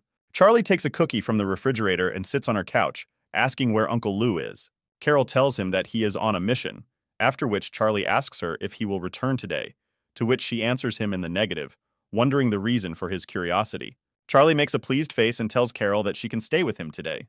Carol, in her usual manner, responds to Charlie with a gentle slap on the wrist and asks him how the test went. Charlie, upset, replies that everything went well and asks her why she is interested in this. Carol asks him what level of abilities he was assigned, to which he hesitantly answers that he has a 3rd level, mentally deciding that it is not worth telling her the truth. Approaching him, she asks him what abilities he has, to which Charlie answers something, calling his class a shadow. Carol replies that he has a lot of potential, but since his ability is an auxiliary ability, he shouldn't bother. Charlie wonders why Carol waited so long for him and asks her about her abilities. Carol happily replies that her ability class is called Spirit, adding that this class has the highest potential. She adds that at the early stage, the combat power of these abilities is not particularly strong, but at the late stage, everything changes dramatically, and she realizes that Carol has come to show off in front of him. Charlie decides to sober up Carol a little and gently flicks her on the nose, telling her not to waste words. Carol does not remain in debt and also flicks Charlie's nose, moving closer to him again. Shy from the current situation, the heroes move away from each other, and Charlie tells Carol that they are now a Shadow Man and a Guardian of Souls. Carol says that she also doesn't quite understand this classification, and only knows that others have the same names. She says that Charlie's shadow corresponds to the shadow of the other, her Guardian of Souls corresponds to the spirit of the other. Carol says that they need to hunt others without being contaminated in order to become stronger, adding that if they hunt something suitable and new, the efficiency of development increases. Charlie says that Carol's skill sounds really cool, and invites her to demonstrate her abilities. Carol tells him that there are no others here, to which Charlie says that she can test her skill on him, assuring him that everything will be fine. After some time, Carol gives in to persuasion and uses force on Charlie, instantly knocking him to the floor. Frightened, he quickly sits down next to Charlie and asks him if everything is okay with him. Taking advantage of the moment, Charlie quickly puts his head on her lap and asks her to pet her. Taken by surprise, Carol doesn't catch the trick and starts stroking his head. Charlie tells Carol that she is very strong, admitting that he was ready to defend himself, but still fell into the trap. Carol says that their powers come from different others, so it's normal that he couldn't resist. Charlie asks Carol if she thinks she might become a target for everyone while they are at the training camp, to which she says that she likes the intensity, adding that she suspects there will be other strong students from the area there. Charlie asks Carol about what levels the students will have on staff and tells him not to worry, since it is unlikely that there will be anyone much stronger than them. Carl suddenly changes the subject and remembers that Charlie loves massages and asks him how much he would pay a masseuse. Charlie tells her that he would pay the masseuse several thousand yuan, which clearly does not please Carol, again dooming himself to jealous punishment. After some time, Charlie goes hunting again in the shadow lair and watches a large other devouring his own kind. Charlie asks Daniel if the monster in front of them is the very same other of the first rank, to which he answers in the affirmative, adding that he specifically chose the one with whom Charlie had already dealt. Charlie prepares to attack and Daniel asks him if he needs help, but he says he can handle it himself. Before Daniel can come to his senses, a stone falls down on the other's head, knocking him to the ground. After destroying the monster with one blow, Charlie receives a notification that his shadow thread skill has been improved, and he can now release several of them at once. Daniel watches with his mouth agape, amazed at how strong Charlie is. Meanwhile, somewhere in an unknown place, the man is surrounded by many others, and he flies into the air, entangling himself with lightning. Having accumulated a sufficient charge, he unleashes all his power on others, destroying an entire group with one blow. What happens turns out to be a video of the fight, which Carol watches on her laptop. Carol is very impressed by what she sees, saying that this battle looks incredibly powerful. Uncle Lou approaches her and says that not everyone can awaken the ability she possesses, admitting that he is very impressed. He says that there was previously a person who awakened a similar ability, adding that a recording of the early stage of its cultivation is on a flash drive. Carol asks her father if he has achieved such power, to which he replies in the negative, adding that Uncle Lou achieved the same. Carol mentally wonders why Uncle Lou is showing this to her, despite the fact that such information would be useful to Charlie. Meanwhile, in his apartment, Uncle Lee looks at the sunset sky and is immersed in memories. He remembers a disaster in which a body was discovered surrounded by a ring of light that hung in the air and engulfed anyone who looked at it for too long in pollution. During the battle with this entity, 2 divisions were completely destroyed, 3 generals were wounded during the battle, and 300 members of the Night's Watch were injured, after which all survivors were taken away and their files were carefully classified, assigning the codename God to the mysterious entity. Meanwhile, Charlie continues to hunt others in the shadow layer, finding his next prey. He makes a botched attack and his opponent hits him hard in the face, knocking him to the ground. Realizing that his health has dropped to 66%, Charlie decides to change tactics. Charlie watches as the monster rushes at him at high speed to tear him apart with its claws. At the decisive moment, Charlie gets to his feet and takes out a stick-shaped cookie, biting off a piece with a satisfied face. A second later, the monster explodes, flying into pieces that fall at Charlie's feet. Charlie successfully uses his skill, which allows him to produce additional damage when penetrating the body of an enemy. Daniel, who was filming the entire fight, approaches Charlie and says that it was impressive, suggesting that it will be the explosion part of the video that will make the biggest splash. Charlie compliments Daniel on his good camera work and begins to figure out his skills while Daniel begins collecting the remains of the other. Looking through his profile, he notices that his lifespan has been extended to 47 days and mentally rejoices that now he doesn't have to worry about training camp. Charlie asks Daniel to prepare his next opponent, to which he replies that everything is almost ready. However, at the same instant, a projectile filled with otherworldly energy rushes at our heroes at great speed. Charlie manages to react and grabs Daniel out of the way of the projectile, looking around in search of the enemy. A huge other appears in front of Charlie and Daniel, representing a large eye with tentacles. Charlie feels a familiar power in this other, remembering the words of his beloved that her guardian corresponds to the spirit of the other. Charlie rushes to the attack, realizing that his only chance is to neutralize the monster as quickly as possible before he has time to attack again. However, before Charlie reaches the monster, a golden spear flies towards the monster, killing it on the spot. A few seconds later, the owner of the spear appears on the body of the defeated monster, dressed in fancy armor. Without saying anything, the man flies into the air, leaving behind only a small brochure. After reading the brochure, Charlie learns about the existence of the Haiyan group, which helps people become special and stand out. After some time, Charlie comes to Haiyan's office, which is a huge skyscraper. Charlie carefully examines the skyscraper and the huge statue standing nearby, and remembers the words of his friend Daniel. He told Charlie that Haiyan is the largest pharmaceutical company in the city. He also added that if a person becomes an employee of this group, then he no longer has to worry about anything, since his future immediately becomes secure. Charlie asked Daniel if the person who killed the spirit was a Haiyan employee. He answers in the affirmative, saying that his characteristic uniform immediately gave him away. Charlie is surprised that this man dealt with someone of the second rank without straining. Daniel said that Haiyan produces doping that enhances the abilities of his employees. He adds that Haiyan is working with the Night's Watch to help develop one. According to him, Haiyan is the best solution if someone wants to become stronger in the shortest possible time. Charlie asks Daniel if he wants this, to which he replies that he is on his own and has never thought about it. In the present time, one of the employees introduces the crowd to new drugs called T-1928. She says that this drug was developed by a doctor from Beidou and Mr. X, who has headed the company for 10 years. The coworker says that the drug helps increase brain activity, and Charlie mentally tells himself that it sounds tempting, but there is no certainty about whether the drug actually works. Having finished her story, the employee says that now they really need a volunteer from the crowd. At the same moment, Daniel begins to jump out of the crowd, shouting at the top of his lungs that he is volunteering. Charlie, stunned that Daniel tricked him into saying he was on his own, watches him down the bottle of the drug in one gulp. Daniel's eyes begin to emit rays of light, and he screams that he feels his brain has become stronger. The employee says that the original price of the drug is 8,000 yuan, but today there is a special offer in which the price is reduced to 1,800. The crowd is incredibly impressed by the test results and begins to approach the employee in large numbers. After observing their behavior for a few seconds, Charlie turns away and leaves, mentally telling himself that they can't be helped. He walks into the Hyen gallery and stops next to a painting dedicated to the company's founder, Stan Hyen. Charlie is surprised that Stan Hyen founded his own company and was a member of the Night Watch. The commander of the Night Watch, Murphy, approaches him and says that all this is true, but unfortunately, few people remember about it now. Charlie recognizes him and mentally admits to himself that he saw Murphy during the attack on the shopping center. Murphy says that in the 50th year of the disaster, Stan Hyen single-handedly led the mass evacuation of the occupied territory. According to Murphy, Stan did not hesitate to set himself on fire to destroy everyone else, thereby protecting people. However, according to him, as a result of this brave decision, Stan Hyen burned to the ground, leaving not even bones behind. Murphy also adds that, fortunately, his descendants have grown the Hyen company and continue to make enormous contributions to the business. Murphy tells Charlie that he reminds him a lot of Stan Hyen. Charlie does not understand Murphy, to which he reminds him of the test day and his words that he wants to become the only light in the pitch darkness. Charlie remembers his words and mentally admits that he blurted them out without putting much meaning into them. Murphy tells Charlie that he deserves to be related to General Lee, surprising him.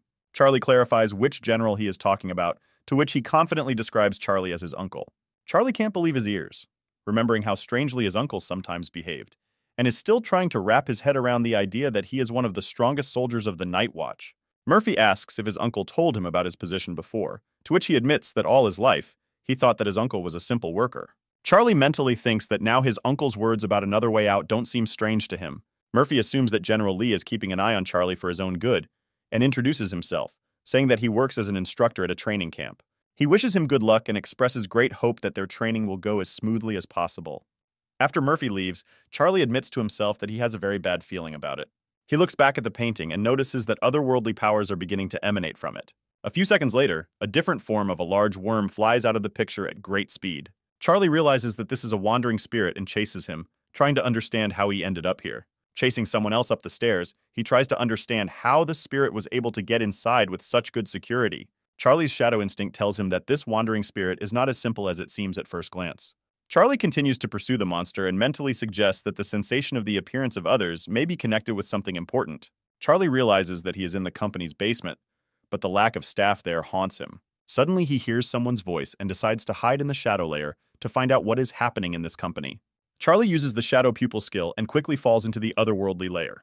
Having crossed to the other side, Charlie suddenly finds himself in a strange laboratory filled with a large number of capsules. Taking a closer look at them, Charlie discovers that they contain others of very different sizes and ranks. Meanwhile, two scientists are walking down the corridor, and the assistant tells the doctor that the cultivation of the wandering spirit is going as expected, adding that Mr. Stan said that he would like to take control of the bloody subspecies. The assistant asks the doctor if he has any ideas about this. The doctor replies that the others are quite difficult to tame, noting that the three wandering spirits were a great example of this, and if they tried to first capture the bloody subspecies, they could lose a lot. The assistant tells the doctor that the previous use of flesh and blood to attract the bloody species has borne fruit, to which he replies that it is impossible to rely on that alone. The doctor emphasizes that their ultimate goal is to develop a controllable other that can help the Night's Watch, and the first step is to take control of the spirit. He approaches one of the others and says that this spirit ended up in their hands after it was rejected by his own. The doctor greets the other, calling him number 9 and asks him how he is doing. The assistant warns the doctor, but he tells him not to worry and just take notes. The doctor knocks on the glass of the capsule and asks the other whether he likes his new eyes. The other extends its clawed paw, partially penetrating the thick glass. The doctor is very pleased with this behavior and notes that the other's mood is finally stabilizing, adding that the next step is to create more copies that could fight the others. He asks the assistant to bring some stones and give them to number 9. Charlie, observing the other, wonders if he can see it. He notes that this other is not like the wandering spirit he encountered previously, as he is not aggressive and is communicating. After observing number 9 for some time, Charlie realizes that the creature has some consciousness. The assistant asks the doctor whether this experiment will get out of control, and whether such others will also fight against people. The doctor calmly answers the assistant, saying that he believes in the possibility of resolving all the problems that have arisen. The assistant suggests further testing, citing the example of replacing the soul of someone else with a human one. The doctor grabs the assistant and says that this idea is unacceptable, as it goes beyond all limits of what is permitted. However, the elderly doctor immediately begins to cough violently, and the assistant holds him down, apologizing for the fact that he blurted out too much. However, at that same second, the assistant thrusts a knife into the scientist's chest, causing him to spit blood in incredible agony. The assistant says that the doctor's research is coming to an end. He takes off his glasses and says that this is not what he came for when he got a job here. After these words, he raises his hand up and concentrates a clot of otherworldly energy in it. Concentrating at full power, he releases his energy, destroying all capsules containing others. At the same second, the control system of the scientific complex warns about the escape of others from room 35, declaring a red threat level. An assistant, distorted by otherworldly energy, looks after the fleeing personnel. A few seconds later, he falls to the floor with a heavy crash, lying motionless. Charlie comes out of disguise and is surprised that the student killed his teacher and then committed suicide. Looking around, he notices that the doctor is still showing signs of life and decides to help him. Approaching the still-living doctor, Charlie tells him not to move, but he keeps telling him something about the fiery appearance. Charlie tries to find out more details from the doctor, but he quickly bleeds out and dies before he can explain anything. Charlie shakes the doctor's body, asking him not to play riddles, but after making sure that the doctor is dead, he becomes furious. Turning around, Charlie notices something different and decides that first he needs to exterminate all the monsters. After looking around and making sure that there are no more monsters in this room, Charlie summons Shadow Claws and prepares to attack. A second later, Charlie rushes to attack, but the other one knocks him down and slams him into the wall. However, he is prevented from finishing off the new ones by two others who came to the rescue, so he goes aside for a while to finish them off. Having dealt with others, he notices a huge number of killed employees, realizing that others have gone to the outside world. Meanwhile, one of the employees, Hyang, continues to present her pharmaceutical products. The alarm in the building does not have time to go off, and others attack the unsuspecting girl from the ceiling. The girl dies on the spot, and other visitors run away in panic to escape the monsters. Daniel tries to calm the crowd, saying that the bloody kind doesn't just attack, so they need to stick together. He desperately asks people not to run away, but no one even thinks of listening to him. While trying to save other people, Daniel does not notice how someone else creeps up behind him and rushes to attack. However, Charlie manages to come to the rescue and knocks out the otherworldly creature with one blow. Daniel is sincerely happy that Charlie came to the rescue, but Charlie tells him to help people. Daniel complains to the main character that no one is listening to him because the crowd is in a panic. Charlie rushes to attack yet another, saving another civilian from imminent death at the last moment. Having attracted the attention of the crowd, he shouts and orders everyone not to be a fool and avoid the attacks of the monsters. The crowd recognizes Charlie as the streamer Yu and begins to applaud him, shouting that they are all saved. Charlie orders them all to look around and tell him if they find anything strange, adding that children and women should be published first. After some time, the crowd evacuates the building and Charlie decides that his help is no longer needed here. He tells Daniel to let the rest of the civilians get out, adding that he will go investigate himself. Meanwhile, a woman and her little daughter were locked in a building nearby due to a fire and accompanying destruction. Someone breaks through the rubble, making it impossible to get out, and the woman joyfully shouts to her savior that they are here. However, from behind the smoke screen, a wandering spirit flies out at them, preparing to devour them both. But after a second, shadow threads entangle the monster's toothy mouth, and it stops under the force of tension. Charlie forcefully pulls the threads towards himself, throwing the otherworldly monster into the air and making it defenseless. Seizing the right moment, Charlie jumps out of the ambush and pierces the other through with a blow of his claws. The woman in tears thanks Charlie for saving her, clearing her throat of smoke. Charlie, meanwhile, is trying to shake off the flames that spread to him from the monster. Having dealt with this incident, he approaches the woman with the child, but the girl cries and says that Charlie looks worse than a monster. Holding the girl and child tightly, he asks them not to be afraid of anything and to hold on to him properly. The main character uses a shadow thread to latch onto a building and jumps out into the street, trying to find a place to drop off civilians. After a minute, he notices the place where the firefighters and rescuers have arrived and decides to land there. Mother and daughter again thank Charlie for saving her, and onlookers film the incident on their phones, saying that streamer Yo saved the woman and child. Charlie again enjoys the shadow away, the joyful applause of all the people he and Daniel saved. Charlie mentally thinks that he needs to speed up, since the shadow glasses are used up very quickly, expressing the hope that the people from the Night Watch will arrive here very soon. A few minutes later, he notices that people from the Night Watch have already arrived, and a suspicion creeps into his head that all this was planned. Meanwhile, a group of monsters decide to attack Night Watch Commander Murphy, surrounding him. However, with the help of his skill, he wipes out otherworldly creatures from the face of the earth, dividing the flame into several rays. The entire Haiyan Tower begins to burst at the seams, and loud explosions are heard on different floors. Charlie realizes that the Haiyan Industrial Zone is the main target for attack by others, and decides to further check everything for survivors. Charlie realizes that there are no people from the Night Watch here, so he will have to rely only on himself, and checks his indicators. After some time, Charlie reaches the survivors and begins to slowly bring them down using his shadow thread skills. Charlie tries his best to save as many people as possible, using up his last strength. After some time of action, Charlie notices Commander Murphy from the Night Watch. Charlie lands on the ground, having evacuated the last civilian, and exhales tiredly. Charlie falls to the ground and realizes that he is so tired that he can barely get up, admitting to himself that being a hero is very difficult. However, looking at the civilians rejoicing over their salvation, he realizes that it was worth it.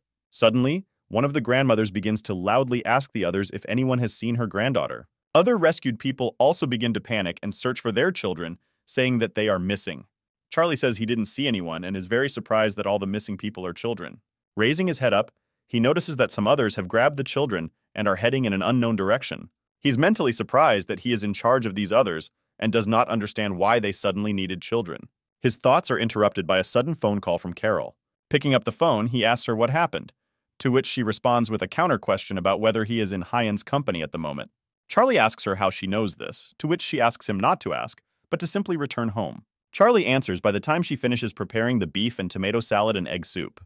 Carol tries to say something to the main character, but he immediately hangs up, leaving her alone with her thoughts. Charlie realizes that he has very little blood and shadow glasses left, so he needs to hurry. Rising to his feet, he finds Uncle Lou standing in front of him and several Night Watch soldiers, who order him to freeze in place. Uncle Lou says that according to Law Number 113, non-Night Watch members are prohibited from using their abilities publicly and demands that he stop, adding that they will take action if he refuses. Charlie raises his hands, mentally telling himself that it is better to leave everything to the Night's Watch, since they are more qualified and will definitely be able to help. He turns his head and hears the crying of the unfortunate old woman, who continues to search for her granddaughter. Realizing that every second counts, he turns to the Night Watch and asks them to follow him. With these words, he uses a shadow thread and soars into the air, heading after the others who kidnapped the children. One of the fighters prepares to shoot Charlie, but Uncle Lou motions for them to lower their weapons and asks them to watch. Meanwhile, others continue to kidnap children, taking them to an unknown direction. Charlie tries to follow them and notices that they are leaving with the abductees into the shadow layer. Having dived to the other side after them, Charlie continues to monitor the monsters swarming with others.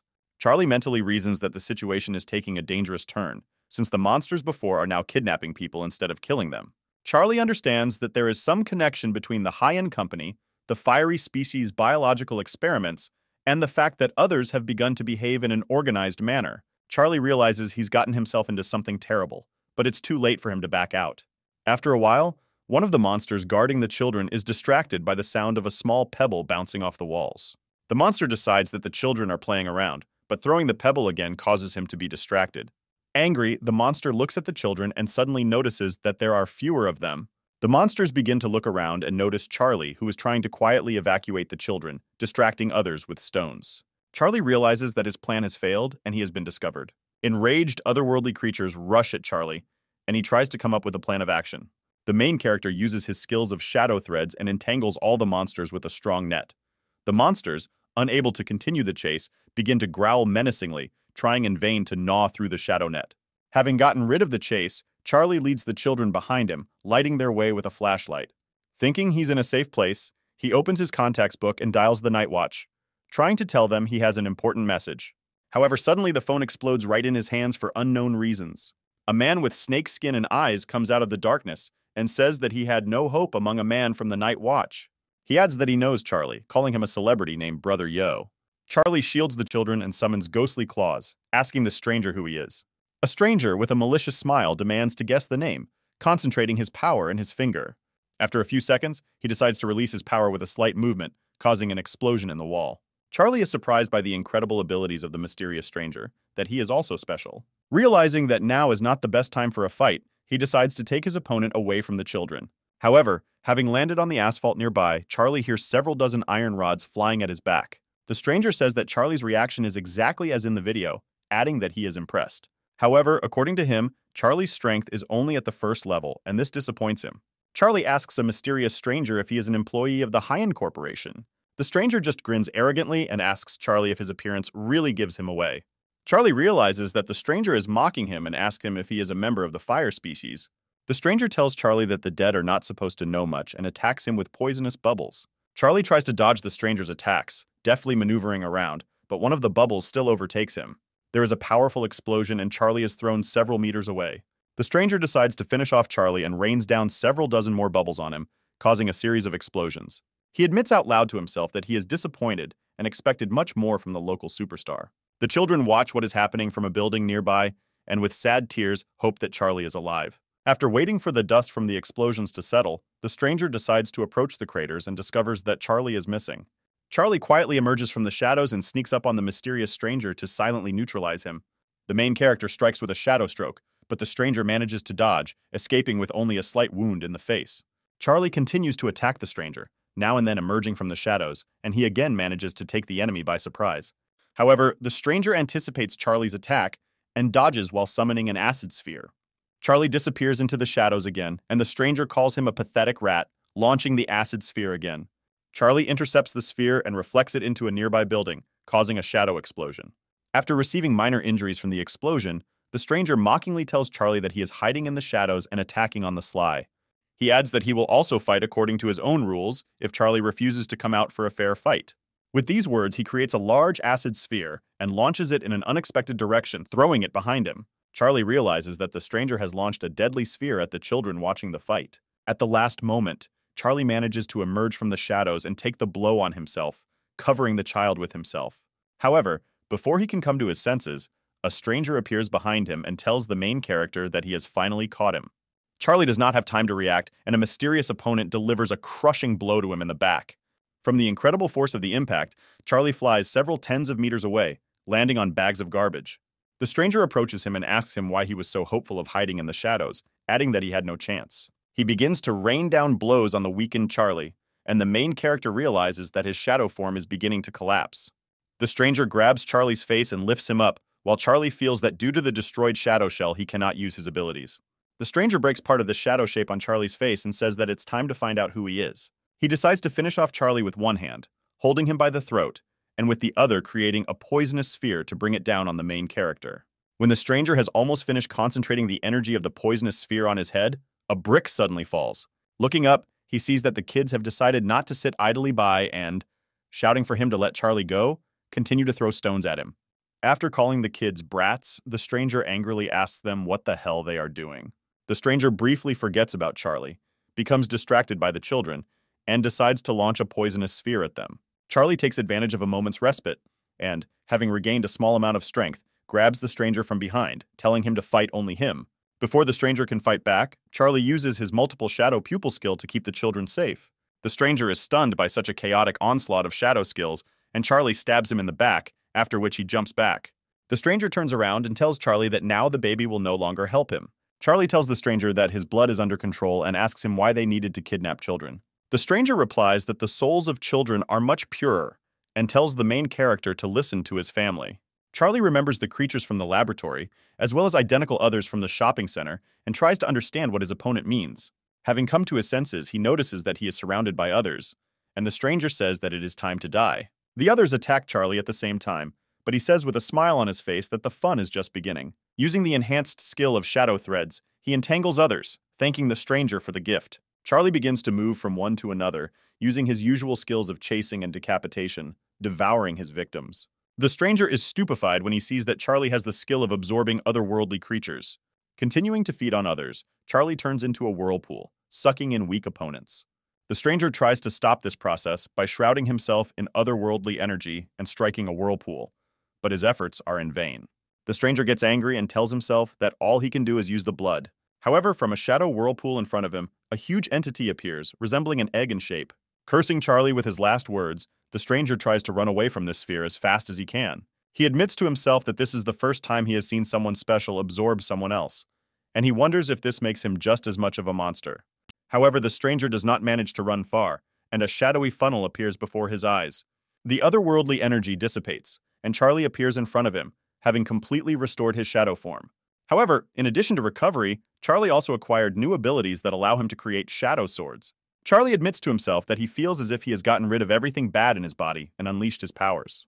Concentrating on his condition, he realizes that heaven and earth have become visible much more clearly, and everything has begun to acquire new colors. The main character looks up at the stranger. He feels an unbearably strong fear blowing from him. With thoughts that he really wants to play with his victim, Charlie disappears in the blink of an eye, leaving behind only a small cloud of fog. The stranger mentally tells you that this time Charlie has dived headfirst into the day and he can't find him. In desperation, he shouts to Charlie that he is ready to fight him and calls on several others to help him. However, in the blink of an eye, all of his minions are cut into pieces by dark strokes of swords. Before he knows it, the stranger feels an incredible cutting pain in his chest. The stranger panics and thinks that he can't see Charlie's attacks because he's too fast, and asks you how someone with rank 2 can be so strong. Charlie, who can now hide in deeper shadows, quietly approaches the stranger and reasons that his opponent's face shows all his emotions and fears. He lands several more blows on his opponent, continuing to torture him. The main character admits to himself that he takes incredible pleasure in playing with his prey. The stranger shouts at Charlie to kill him if he wants and not continue to mock him. Charlie appears behind the stranger and presents a sword to his throat, saying that he will grant his wish. He brings the sword a little closer, and the stranger realizes that his fate is sealed and he will not be able to get out of this situation. However, at the same moment, someone throws a piece of tile, thereby distracting Charlie and giving the stranger the opportunity to escape. Suddenly, another stranger enters the arena, calling out Charlie's first opponent as Jones and asking him what the hell he's doing. He adds that they waited for him for half a day and emphasizes that the boss is very unhappy. Jones is surprised to see his comrade Sailor here and asks him if his boss sent him here. Sailor replies that their plan begins now and orders him to take the children, adding that he will deal with the rest himself. Jones agrees and runs down the block, saying that he is leaving this patient to him. Charlie dives into the shadows and jumps out next to Jones, shouting at him to leave the children alone and brandishing his swords. However, he does not have time to launch an attack, as Sailor attacks him and knocks him down. Charlie quickly rises to his feet and lunges towards Sailor as he charges his fists with otherworldly energy. Sailor attacks Charlie, but he dodges thanks to his agility and jumps to the side. Meanwhile, Jones uses his power quietly, concentrating it in just one finger. He binds Charlie with poison ropes, preventing him from moving and attacking. Taking advantage of the moment, Sailor delivers a powerful blow, charged with otherworldly energy, to Charlie's body. Jones shouts to Sailor to finish off Charlie, but suddenly a hail of blows rains down on him, dismembering his body. Before he can understand what happened, Jones falls to the ground, dead, blood beginning to flow continuously from his severed limbs. Sailor takes a cold look at the body of her fallen comrade and praises Charlie's skills, asking him if he works on the night watch. He asks Charlie about the reason why he interferes in their affairs, to which the protagonist says that Sailor is using children to conduct experiments on others, which is unacceptable from his point of view. Sailor says that Charlie decided to play the hero, to which he replies that he is a hero and never wanted to become one. The main character adds that he just sticks to what he thinks is right and prepares for battle. Sailor just chuckles at his words and says that if Charlie saves the children, then all of humanity will be destroyed. Charlie doesn't understand what Sailor is talking about and asks him how kidnapping children can save the world. Sailor tells Charlie that the war between humans and others has been going on for hundreds of years. From his point of view, it was only thanks to the efforts of his group that people were still alive. However, Sailor concludes that others are still much stronger than humans, and human strength is like fire, which is simply not able to illuminate everything around. Sailor says that they found another way out instead of dying a painful death. He believes that darkness is invincible, which means you need to adapt to it, bury your hopes deep in your heart, and just wait. He ends his story by saying that after a while, a fire will start that will save all of humanity, and that is what they are waiting for. Charlie chuckles at Sailor's words and says that he only justifies his actions with these fairy tales. The main character adds that if the fire kind thinks alike, then he will destroy them all. Sailor says that he is bored with this useless conversation with Charlie and begins to glow with quirky energy. After a few seconds, a fire ignites in his chest, and he invites Charlie to behold the power of the fiery species. The main character rushes into battle, clasping two swords and preparing to launch a powerful two-handed attack. However, Sailor easily blocks the blow from the razor-sharp blades with her hand without receiving any damage. Trying to time the moment, Sailor throws a strong kick in hopes of throwing Charlie away. Charlie jumps back a little, trying to analyze his opponent and find the right moment to strike. However, despite all the attempts to strike on the sly from a variety of directions, Sailor always blocks them flawlessly. However, during one of these attacks, Sailor manages to catch Charlie making a mistake, and he explodes the ground beneath him using his power. The smoke clears, and a badly maimed Charlie lies in the center of the crater.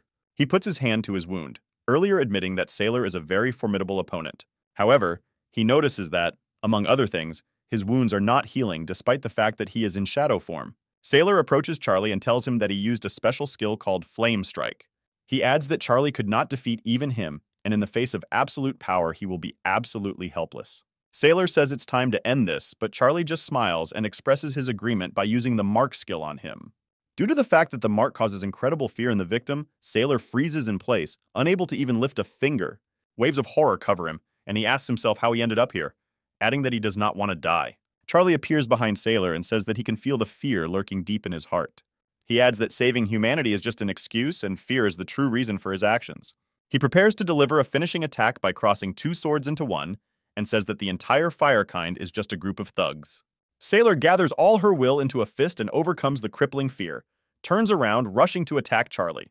However, he is unable to react in time and Charlie impales him with his shadow sword. Sailor only manages to release a small stream of flame into Charlie's face and see that only the boy opposed him. He falls to the ground and mentally tells himself that he is not surprised by Charlie's fearlessness, since at his age, he was just as energetic. With his dying thoughts, he remembers that his ignorance and fearlessness have long since dissipated, and in the end, Charlie will suffer the same fate. Charlie tries to interrogate Sailor, but he gives up the ghost without saying a word to him.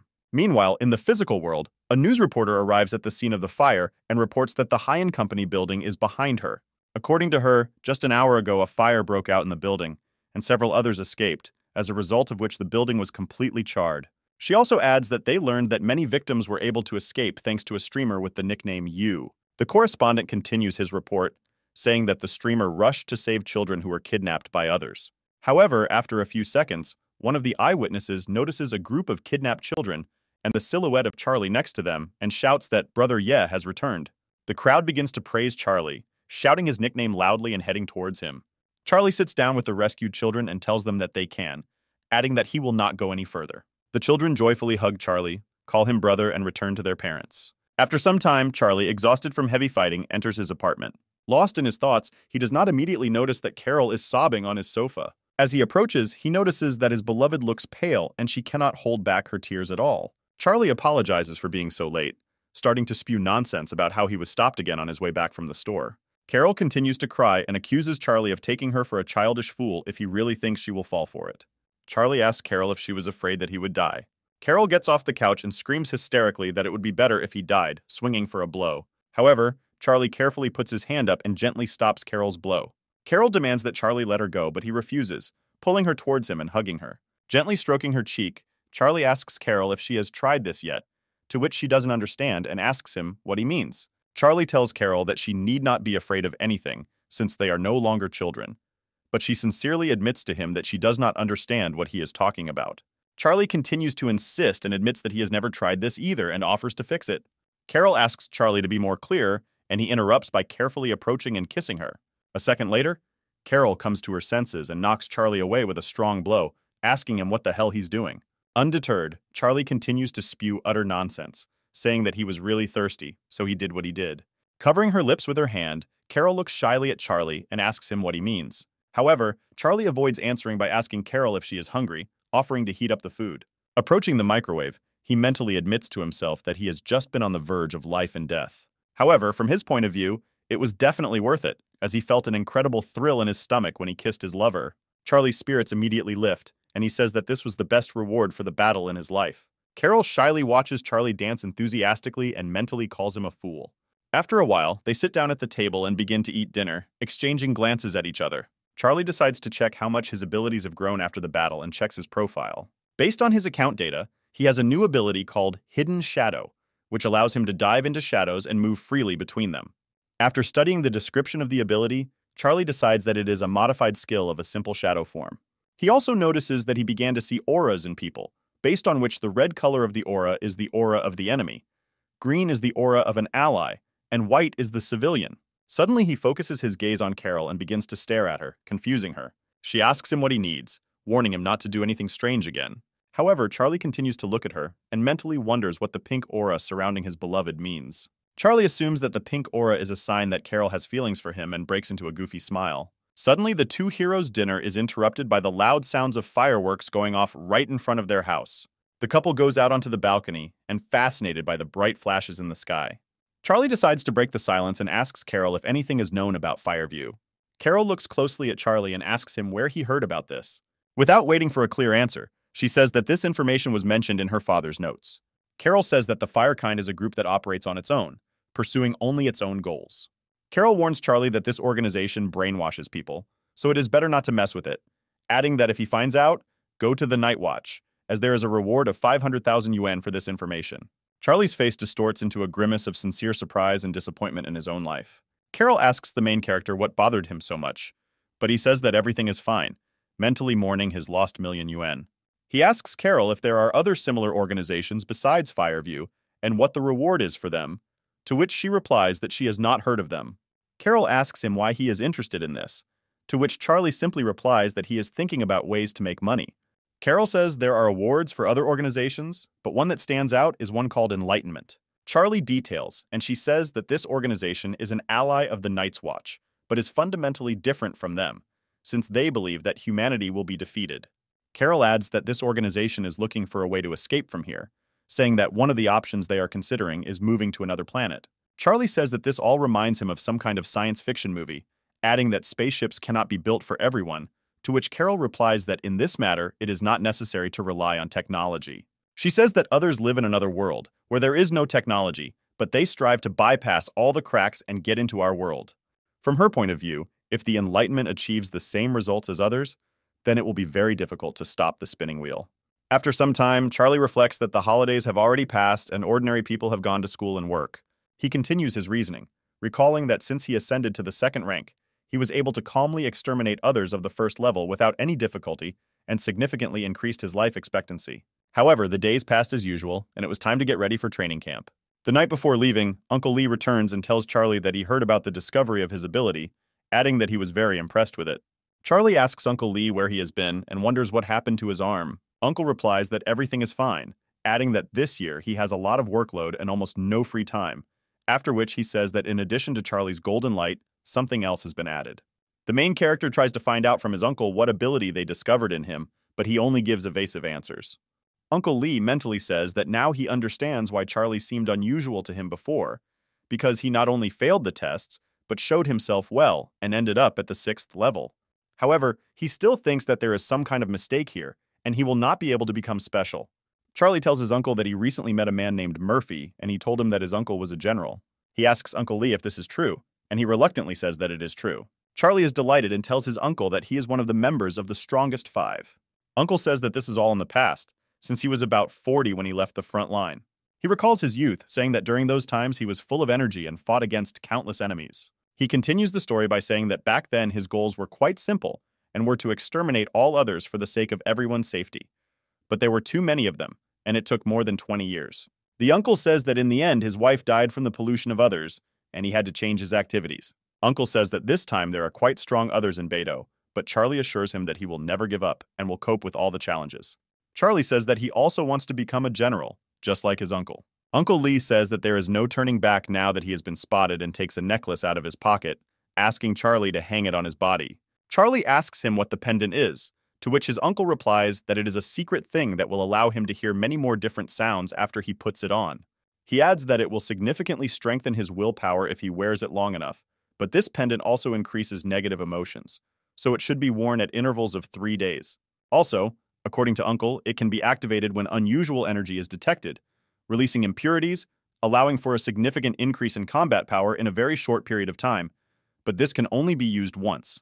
Charlie examines the pendant and asks his uncle if it is something from the shadow layer. Uncle Lee praises Charlie's knowledge, saying that this thing is indeed from there, adding that such forbidden things come from another world, and a certain fee is charged for their use.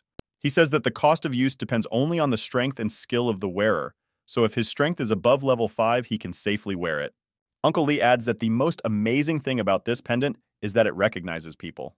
Charlie admits that he is very intrigued and places the pendant around his neck. Uncle Lee walks around Charlie and asks him how he is feeling, to which he replies that at first glance, nothing has changed. Uncle Lee says that it appears that Charlie's willpower is counteracting the pendant's influence, which means he can rest easy. After a while, Uncle Lee leaves and Charlie goes to bed, forgetting to take off his pendant. Suddenly, the pendant begins to tremble violently and accumulate dark energy in itself.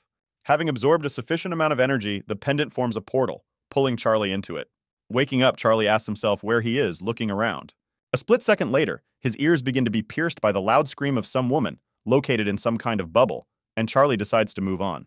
Walking further, he sees images of various wearers of this pendant and their misadventures. After looking through the pendant's memories, Charlie realizes that all its carriers ended very badly. However, suddenly he hears a mysterious voice in his head calling him Master, and darkness begins to fall before his eyes. The next day, Carol is driving with Charlie in the car, and the girl yawns tiredly.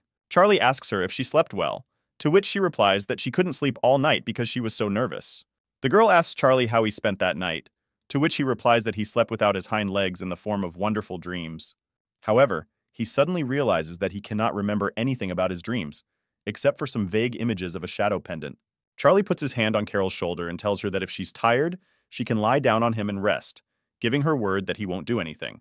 Another quarrel between lovers is interrupted by Uncle Lou, sitting behind the wheel, who tells Carol that there are quite a lot of bad people in the training camp with whom you should behave more seriously. Carol tells her father that she will certainly do so, and Charlie is unloaded with thoughts about whether his uncle is hinting at him. Uncle Lou tells the guys to follow the instructor's instructions, and if anything happens to call him immediately, to which Carol replies that he talks about it all the time. Charlie confidently tells his uncle not to worry, adding that he will always be there for Carol to protect her, to which the uncle only mentally says that Charlie is the reason for his concern. After some time, the car with the heroes arrives at their destination, and they get out of Uncle Lou's car. As he leaves, Charlie takes Carol's hand, causing Uncle Lou genuine anger. Carol yanks her hand away from Charlie and asks him what he's doing, adding that Uncle Lou is still watching. Charlie cheerfully tells her that everything is fine, since they have always been together, and there is nothing wrong with it, to which Carol asks him to stop with a smile. Carol and Charlie approach the platform and hear a train approaching the boarding platform. They pass the carriage and the train begins its departure to the Night Watch training camp. The doors close behind our heroes, and the announcer in the carriage says that the carriage heading to the training camp is moving non-stop, and the estimated time of arrival is 20 minutes. Charlie admits to Carol that he didn't expect to see so many people here, but something tells him that they all came from different gathering points. She adds that everyone in the carriage has a fairly high test score, which suggests that they either have a high level of willpower or extraordinary abilities, and they need training to quickly deal with others of the first rank. Charlie is theatrically surprised by what Carol says, mentally saying that with his current strength, he can handle second-rank monsters. Carol advises Charlie not to think so lightly about this training, as it will clearly not be easy. She asks him to wait until he arrives at the camp, saying that then he will taste real suffering. Charlie proudly states that he is confident that he will not have any problems. The train continues its journey to the camp, but after a long time it does not arrive at the endpoint. Charlie wakes up to Carol tapping his shoulder and calling his name. Reluctantly opening his eyes, the main character asks her about what happened. According to the announcement, the trip takes about 20 minutes, but they have been on the road for about 40 and still have not arrived. Charlie says that this is all strange and the way it should be, after which he turns out the window and notices that fog is surrounding them. The awakened passengers also look out the window, and one of them says that this fog is unusual. The train stops abruptly, and all standing passengers fall to the floor of the car. The announcer in the carriage says that they have arrived at the training camp and warns them that the doors are opening. After looking around, the students do not find anyone meeting them, and Charlie decides to get out of the car first. Carol screams at Charlie to come back and runs out after him, afraid to lose sight of him. After walking a few steps forward, Charlie looks down and discovers blood splattered across the platform. Carol gets a little scared, but Charlie decides to check if it's all a prank, and leans down, running his finger through the puddle of red liquid. After carefully examining his finger, he comes to the conclusion that it is indeed human blood. The other students start to get nervous, asking how someone could get killed at the training camp.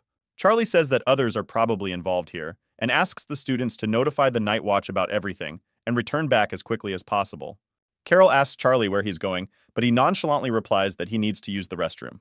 Carol calls out to Charlie, trying to keep him close to her, but seeing that he doesn't hear her, she makes a strong-willed decision. Having overcome her fear, Carol runs away after Charlie to help him in case of danger. Students take out their phones and discover that there is no mobile network signal. Without thinking twice, the students decide to follow Charlie's example and also get out of the car to investigate. After a while, Charlie comes out of the restroom, admitting that he finally feels better. While thinking about his life, he does not notice how someone else in the form of a dog attacks him from behind. However, turning around at the last moment, Charlie only sees a stone flying at the dog at great speed, turning its body into a bloody mess. Turning his head, he notices Carol standing nearby and asks her why she was there. Carol starts yelling at the main character, accusing him of not understanding how dangerous things can be, and asks him what she will tell Uncle Lee if something happens to Charlie. Charlie asks Carol to calm down and listen to his suggestion. Carol agrees to calm down and tells Charlie that she's listening to him carefully. Charlie says he thinks everything that happens is part of the training. Carol asks him when the training began, to which Charlie replies that the training began as soon as they left the carriage. Carol asks him why he believes this was all planned and what evidence he has. Charlie asks Carol to pay attention to the new one who just exploded. The girl analyzes the monster and says that this other is a very low rank, and such a weak opponent would not have the courage to attack the training camp. Charlie praises Carol for her intelligence by patting her on the shoulder, to which she snaps, saying that they are in a difficult situation. Charlie says that if the others had actually carried out a raid, the Night's Watch would have known about it immediately. From his point of view, the Night's Watch deliberately extended the time spent in the subway car to scare them, and used thick fog to recreate an atmosphere of fear. The main character sums up his thoughts by saying that under such pressure, the weak and the strong stand out very much. Charlie also takes the opportunity to say that he is the strongest, so he has nothing to worry about. While talking, Charlie does not notice how a small pack of other dogs is sneaking up on him. Charlie immediately hides behind Carol, theatrically asking her to use her powers, to which she reminds him of the words that he is the strongest. Charlie decides to justify himself by saying that if he wants to do something, the dogs won't have the slightest chance, and that's not fair. With these words, he pushes Carol forward, saying that this is a great chance for her to demonstrate her abilities. His displays of incredible heroism are observed through video cameras by Night Watch officers. Carol takes down the dogs in a matter of seconds using her otherworldly powers. Charlie runs up to his lover and tries to support her, shouting out solemn congratulations. Carol does not appreciate Charlie's generosity and attacks him with her fists, accusing him of inaction, to which he tells her that this shows his trust. After intercepting one of Carol's blows, Charlie tells her that now is not the time to fight and points to a map hanging on the wall. Coming closer to her, Charlie says that this map can be used to find a way out and offers to study it more closely. Carol asks Charlie if they need to get out of this place to undergo training, while Charlie continues to study the map and finds Sector C on it, which is called the Shadow Field. Carol says that the Shadow Field, in her opinion, is an imitation of the Shadow Layer and suggests that this is the most dangerous place on the site. Charlie says that the most dangerous places in such situations are, on the contrary, the safest, and invites her to go there, promising to protect her. After a while, several students run out from the darkness towards them, loudly screaming for help. Ignoring Carol and Charlie, they run on, and our heroes wonder what could have scared the elite students. Suddenly, Carol points behind the main character and yells at him to be careful. Turning around, Charlie sees another in front of him in the form of a huge multi-headed snake. The snake immediately attacks him with all its heads, but Charlie manages to jump back without receiving a single scratch. Charlie notes that this other has the first rank, which means that if this creature ends up in a training camp, then everything can lead to deaths. Carol engages the other, flanking him and activating her otherworldly abilities. However, the snake discovers Carol and attacks her, opening its mouth full of the island like a razor of teeth. However, at the last moment, Charlie saves her by throwing away the snake's head with a powerful kick. Grabbing his girlfriend's hand, he tells her to run and they retreat as quickly as possible. The snake rushes after them, and Charlie tries to lead Carol to safety. He chooses one of the corridors and rushes into it, when suddenly he hears the door slamming behind him.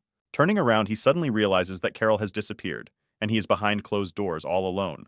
The Night Watch watches and asks what happened to this snake and why its fighting power is not suppressed by the crystals. One of the employees says that for unknown reasons they lost control. Another employee offers to go out and rein in the monster, but Commander Murphy, who suddenly appears, suggests waiting. The commander offers to leave everything as it is, expressing a desire to monitor Charlie's abilities. Charlie, meanwhile, studies the door and comes to the conclusion that it is somehow unusual. Taking a closer look at the door, he realizes that the glass on it is made of a material that allows sunlight to pass through, noting that the view behind it suddenly changes. He opens the door, expressing the hope that after several such attempts, he might be able to meet Carol. However, he is immediately attacked by the same snake from which they were running away. Being found by surprise, Charlie does not have time to jump away from the snake's attack, and it grabs him with its teeth. Trying to free himself, Charlie strikes her many times, aiming for her eyes and teeth. He throws the snake away under the pressure of his blows and falls to the ground, telling himself that he has almost lost control of himself. However, to his surprise, after a split second, the shadow form activates without his knowledge. Charlie wonders what happened, trying to understand what caused this event, when suddenly something lands next to him. Turning around, he notices a humanoid other on whose body there are many eyes. Everyone present in the observation department is surprised, because they did not expect that another force reaching almost the second rank would appear during the training.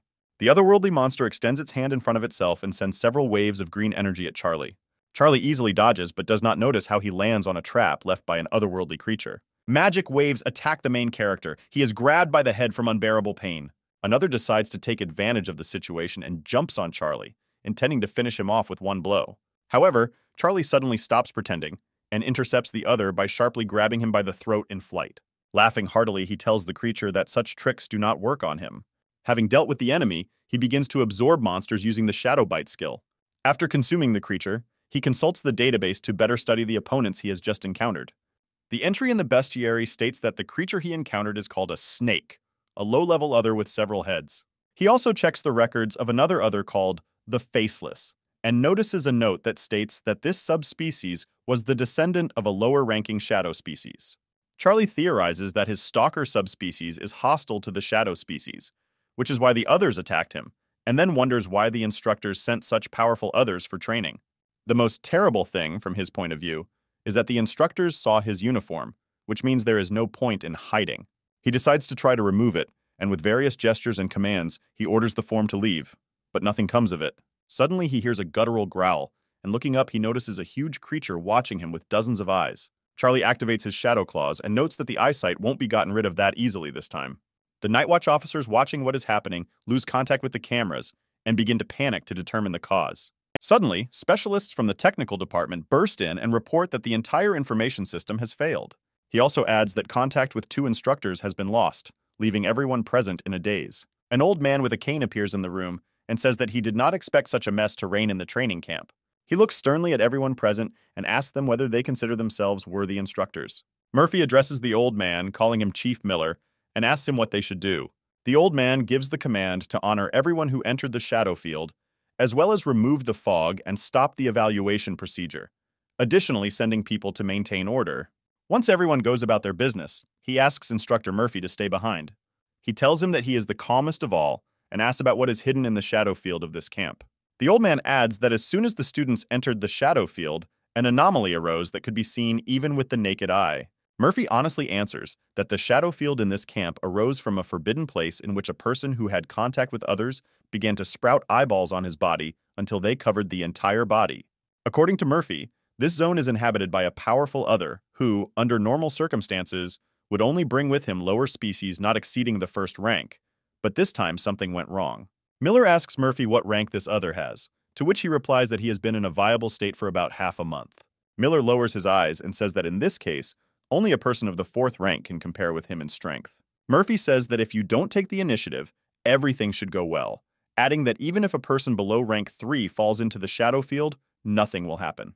He also adds that if a person of the 4th rank gets into the zone, then complete chaos will reign, and others will continue to develop and mutate. The old man asks Murphy if he knows about the first-year students of the 4th rank, to which he replies that the probability of this is extremely small, but not zero. He adds that regardless of rank, something has affected them, and this is most likely the end for Charlie. Charlie encounters another low-ranking monster and cuts his way through it. Having gotten the hang of it, he continues to run away from others, calling them slow and shouting at them that they will never be able to catch up with him. However, behind his bravado, he does not notice how some others shoot sound waves at him and misses the attack in the back. After recovering from the attack, he is surprised that monsters are capable of such things. Looking around the crowd of others, he notes that now others of the 2nd rank have arrived here.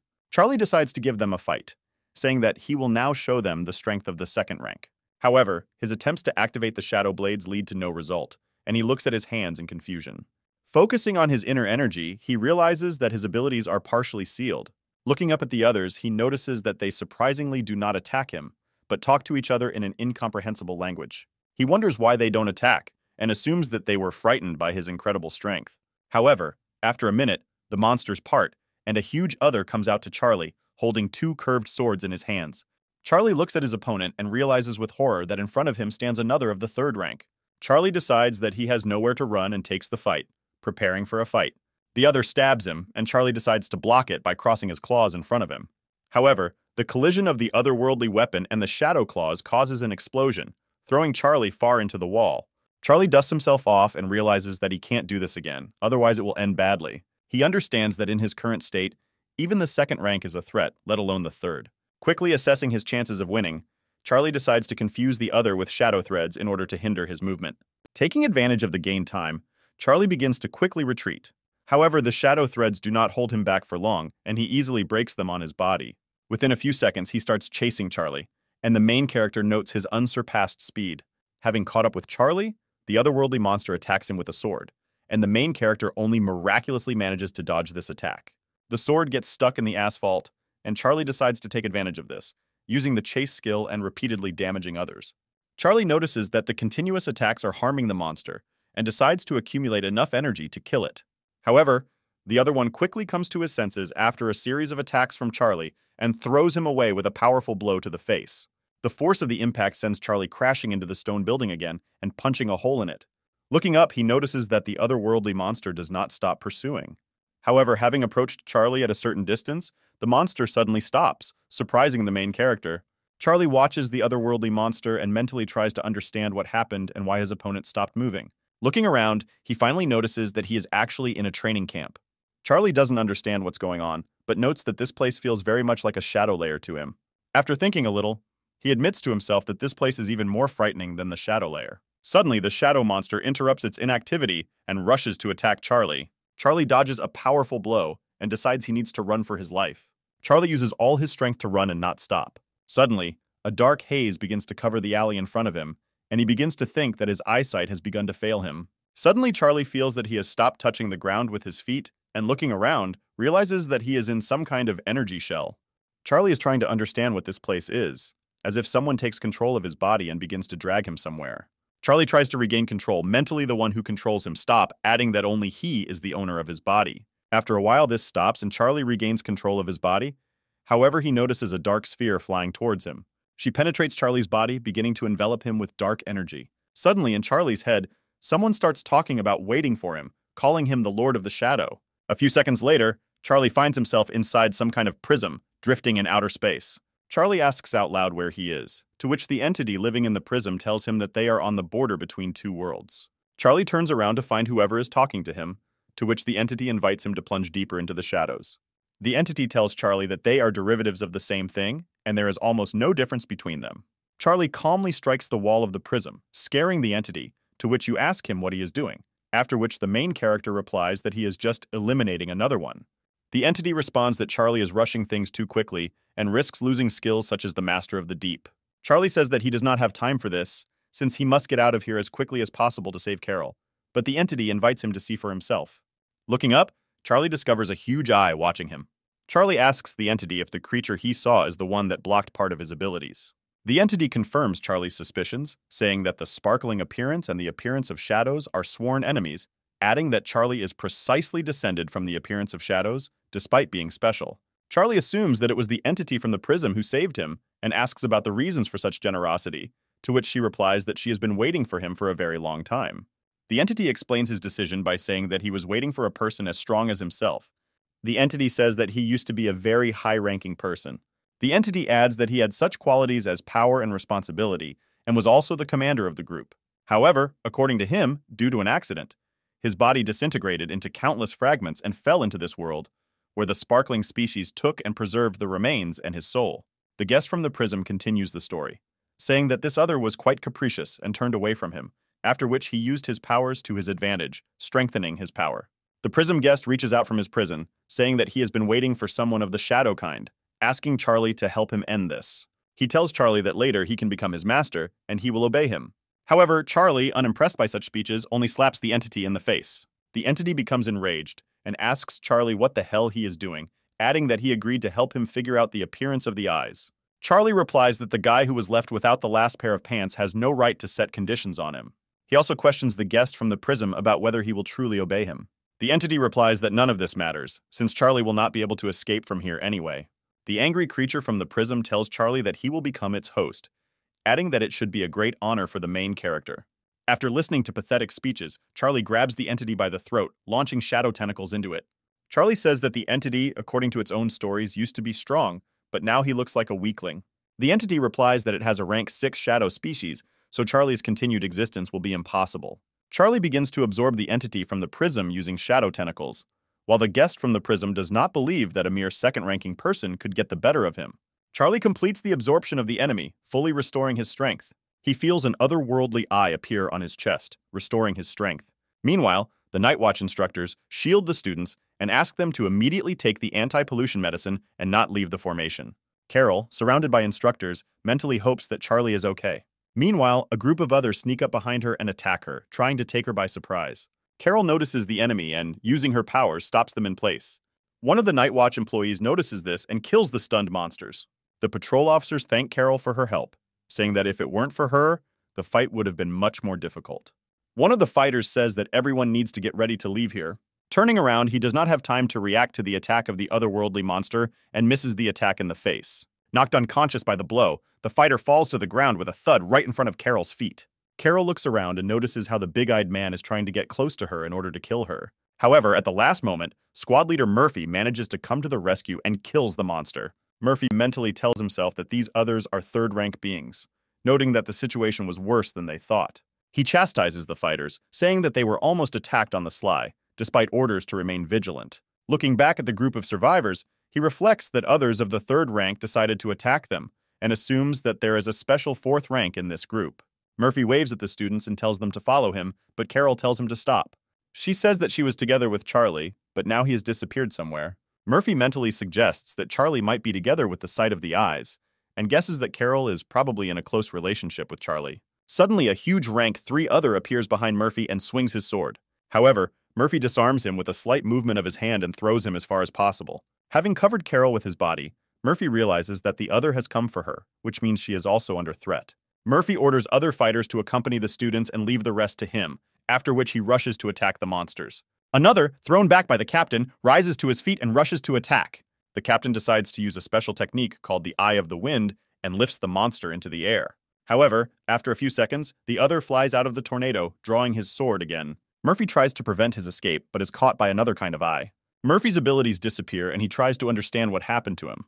Turning around, he notices the silhouette of a huge otherworldly monster from the sight of his eyes. The monster uses its all-consuming hypnotic gaze, and all fighters in a large area fall under its influence. Murphy loses consciousness and falls helplessly to the asphalt. Carol tries to gather all her will into a fist, but she realizes that her body does not obey her, and her consciousness is clouded. The girl admits to herself that despite the fact that she is mentally prepared for everything, she still feels powerless when faced with others. Realizing that her last moment has come, she expresses hope that Charlie was saved and will live. A split second later, Charlie comes to the rescue, intercepting a piece of rebar that the monster threw at her. Carefully placing the unconscious Carol on the ground, Charlie looks around, assessing the number of opponents. Rising to his feet, he turns his head towards the monsters and decides that it's time to put his acquired skills into practice. He tells the monsters that they have forgotten that the shadow species is dominant in this area and rushes to attack. Raising his hand upward, he summons a whirlpool of shadows that surrounds otherworldly monsters. Charlie greets his opponents by saying that they have entered his home territory. After a split second, the opponents' heads begin to explode one by one from lightning-fast strikes. Charlie moves past opponents, blasting their bodies with his mind. A crippled other of the third rank appears in front of him, and he says that they have met again. Undeterred by any seals, Charlie summons the shadow swords and says that it is now his turn to attack. Without allowing the enemy to come to his senses, Charlie makes a lightning-fast dash, flying through the enemy. A second later, the other's body explodes, shattering into small pieces behind Charlie. The last living enemy remains the main alien of the eye type, who is going to attack Charlie with powerful spells. However, Charlie manages to get to him faster, and he pierces his eye with a shadow sword. By activating the chase skill, Charlie finishes off the formidable enemy with decapitation. Charlie takes a breath, standing under the bloody rain from the body of another and rejoicing at the power of the sight of the shadows. After the sight of the eyes ceased to exist, all of his spells cease to work, so Charlie decides to absorb the remaining opponents. Charlie says that even at his second rank, he was able to kill another third rank in a matter of seconds, so he understands why the eyesight mainly works in groups. He absorbs the body of a powerful opponent and thanks him for the vivid emotions. Meanwhile, a group of fighters from the Night Watch comes to the rescue, saying that the signal from the previous group is interrupted somewhere here. Charlie notices them and admits that they showed up a little at the wrong time. Having arrived at the scene, the unit commander orders all the wounded to be removed as quickly as possible. The squad's medic says she needs anti-pollution drugs because people could die. The commander says that they need several people to be able to block the view of the eyes. After some time, all the victims are evacuated to the hospital for medical care. Charlie decides not to waste time and brags about his absolutely non-fictional adventures. His exciting story is interrupted by Carol, hitting him on the cheek with pills. She asks him how he can show off after so many injuries. Charlie decides to try his luck again and asks Carol to treat his wounds herself. Carol happily agrees to his request and opens the jar of medicine. Moving closer to Charlie, she pours medicine onto his wound, which begins to severely burn his hand. Charlie jumps up in his chair and starts screaming dramatically throughout the hallway. He tells her that this medicine must be taken, and asks her if she wishes him to die. The main character asks Carol if she is offended by him, to which she replies that he just disappeared, forcing her to look back and worry. Charlie understands his lover's feelings and says that he is very sorry that this happened, trying to say that he was transported by otherworldly forces. However, Carol gently touches his cheeks and tells him that he doesn't have to apologize to her. She adds that she only asks him to never do that again, and looks at Charlie worriedly. Charlie says that he will try not to scare her, to which Carol says that she noticed another strange thing, adding that she fainted from an attack by another, but woke up safe and sound. Charlie says that there is nothing strange about this, but Carol says that it was Brother Ye who saved her. Charlie says that Carol might have been imagining things, expressing doubts that Brother Ye was able to get into the training camp. However, Carol adamantly claims that she is sure that it was Brother Yo. She adds that she feels like she has known Brother Ye for a long time. Carol stares at Charlie and he asks her if she doubts him. Carol tells him that in her opinion, Brother Ye is not as half-baked as Charlie, and he just snorts resentfully in response. Charlie's lover asks him if Brother Ye could study with them, to which Charlie replies that this is very unlikely. He justifies his position by saying that Brother Ye is very strong, unique, and has a keen sense of justice and stunning appearance, which means he cannot be an ordinary student. Carol agrees with his arguments, but clarifies how he knows that Brother Ye is handsome, to which Charlie only asks her not to be distracted from the main idea. Suddenly, Instructor Murphy approaches Charlie and calls out to him. Carol and Charlie ask the instructor how he is feeling, to which he replies that he will recover quickly. Carol says that thanks to him and the other instructors, there were no casualties. Murphy responds that everything happened because of their negligence, so they were obligated to resolve the situation. Murphy tells Charlie that he didn't see him among the rescued students and asks him if he got out alone, to which Charlie confidently replies that he got through alone. Murphy praises Charlie, saying he's looking forward to his next performance. He takes out a special sensor and says that he will check Charlie and Carol for contamination right here because there are too many people in the treatment room. After quickly checking the guys, he says that no contamination was found, so they should take their medicine and return to their rooms. Murphy says goodbye to the guys, saying that he will go check on other people and leaves to the side. Moving further away, he discovers that Charlie is a second-ranking man. He mentally reasons that this explains how he got out on his own, but still doesn't answer how he was able to resist the sight of the eyes. Also, in his opinion, it is surprising that Charlie's pollution index is 0, but this is impossible, since by killing others, you are drowning in pollution. Charlie asks Carol whose name she said before Brother Ye's arrival, to which she replies that it was her father's name. Murphy reflects on the test results, realizing that Charlie is keeping many secrets. Charlie arrives at Yonghai University, which includes a full-fledged educational environment, and looks at the girls passing by. Impressed by other people's stockings, he once again arouses the jealous wrath of his beloved Carol. Loudly calling Charlie an idiot, she unhappily turns her back and walks away. She says she's heading to the dorm, and Charlie offers to take her since she doesn't know these places well. Carol asks Charlie if this is an excuse to look at other girls, to which he absolutely sincerely replies that she saw through him. Having thanked Charlie for his honesty with another bump on his head, she walks away, asking him not to talk to him anymore. Fred approaches Charlie and asks her why he angered Carol again. After looking at Charlie a little more, he says that he hasn't changed at all. Charlie asks Fred when he got so fat, to which he replies that his ability is gluttony, which gives him strength. He adds that initially his abilities were not suitable for university, but after lowering the bar, he was able to pass. Fred says he will walk Charlie to his room and asks him where he is going, to which he replies that he is going to the first building. After some time, they arrive at the first building of the hostel, and Charlie notes that it looks a lot like a hotel. Fred tells Charlie that this dorm is for the best students at the training camp, emphasizing that the facilities here are top-notch. He adds that in addition to the hostel, there is also a small garden, a gym, and a library. They arrive at room 101, and Fred tells Charlie that it is his room, but notices that it is unlocked. Entering the room, they find senior students taking charge of Charlie's room. Noticing that someone has arrived, one of the students stands up, saying that Charlie is in the wrong building. Making a satisfied face, he says that this room now belongs to him. Fred says that this is all complete nonsense, and there are no such rules at this university and never have been. One of the seniors asks Fred if he has any complaints, to which he confidently replies that this is a freshman dorm, so they need to move away. A senior student opens the front door to the room and begins to loudly shout that the freshman does not respect the rules of the dormitory.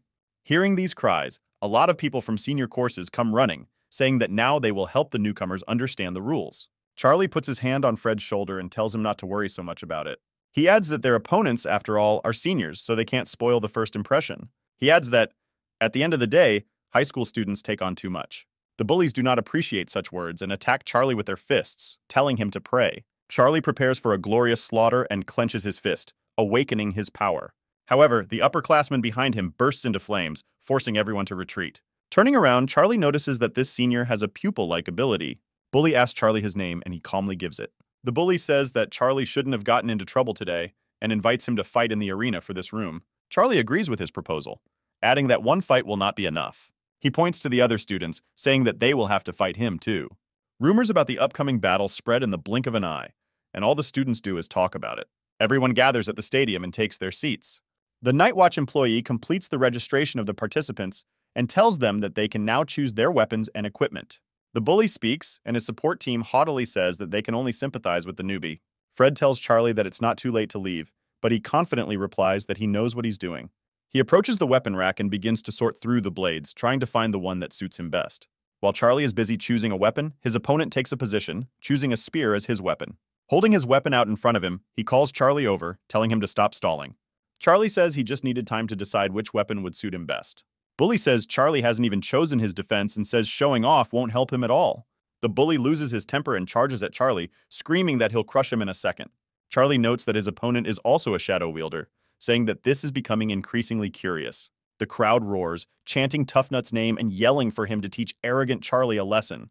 After reaching Charlie, Toughnut dives into the shadows, appearing behind him to launch a surprise attack. At the moment of impact, a shadow flash appears, and both participants in the duel disappear from view of the excited crowd. Once the smoke clears, everyone finds Toughnut defeated and Charlie standing over him, showing his disappointment in his opponent.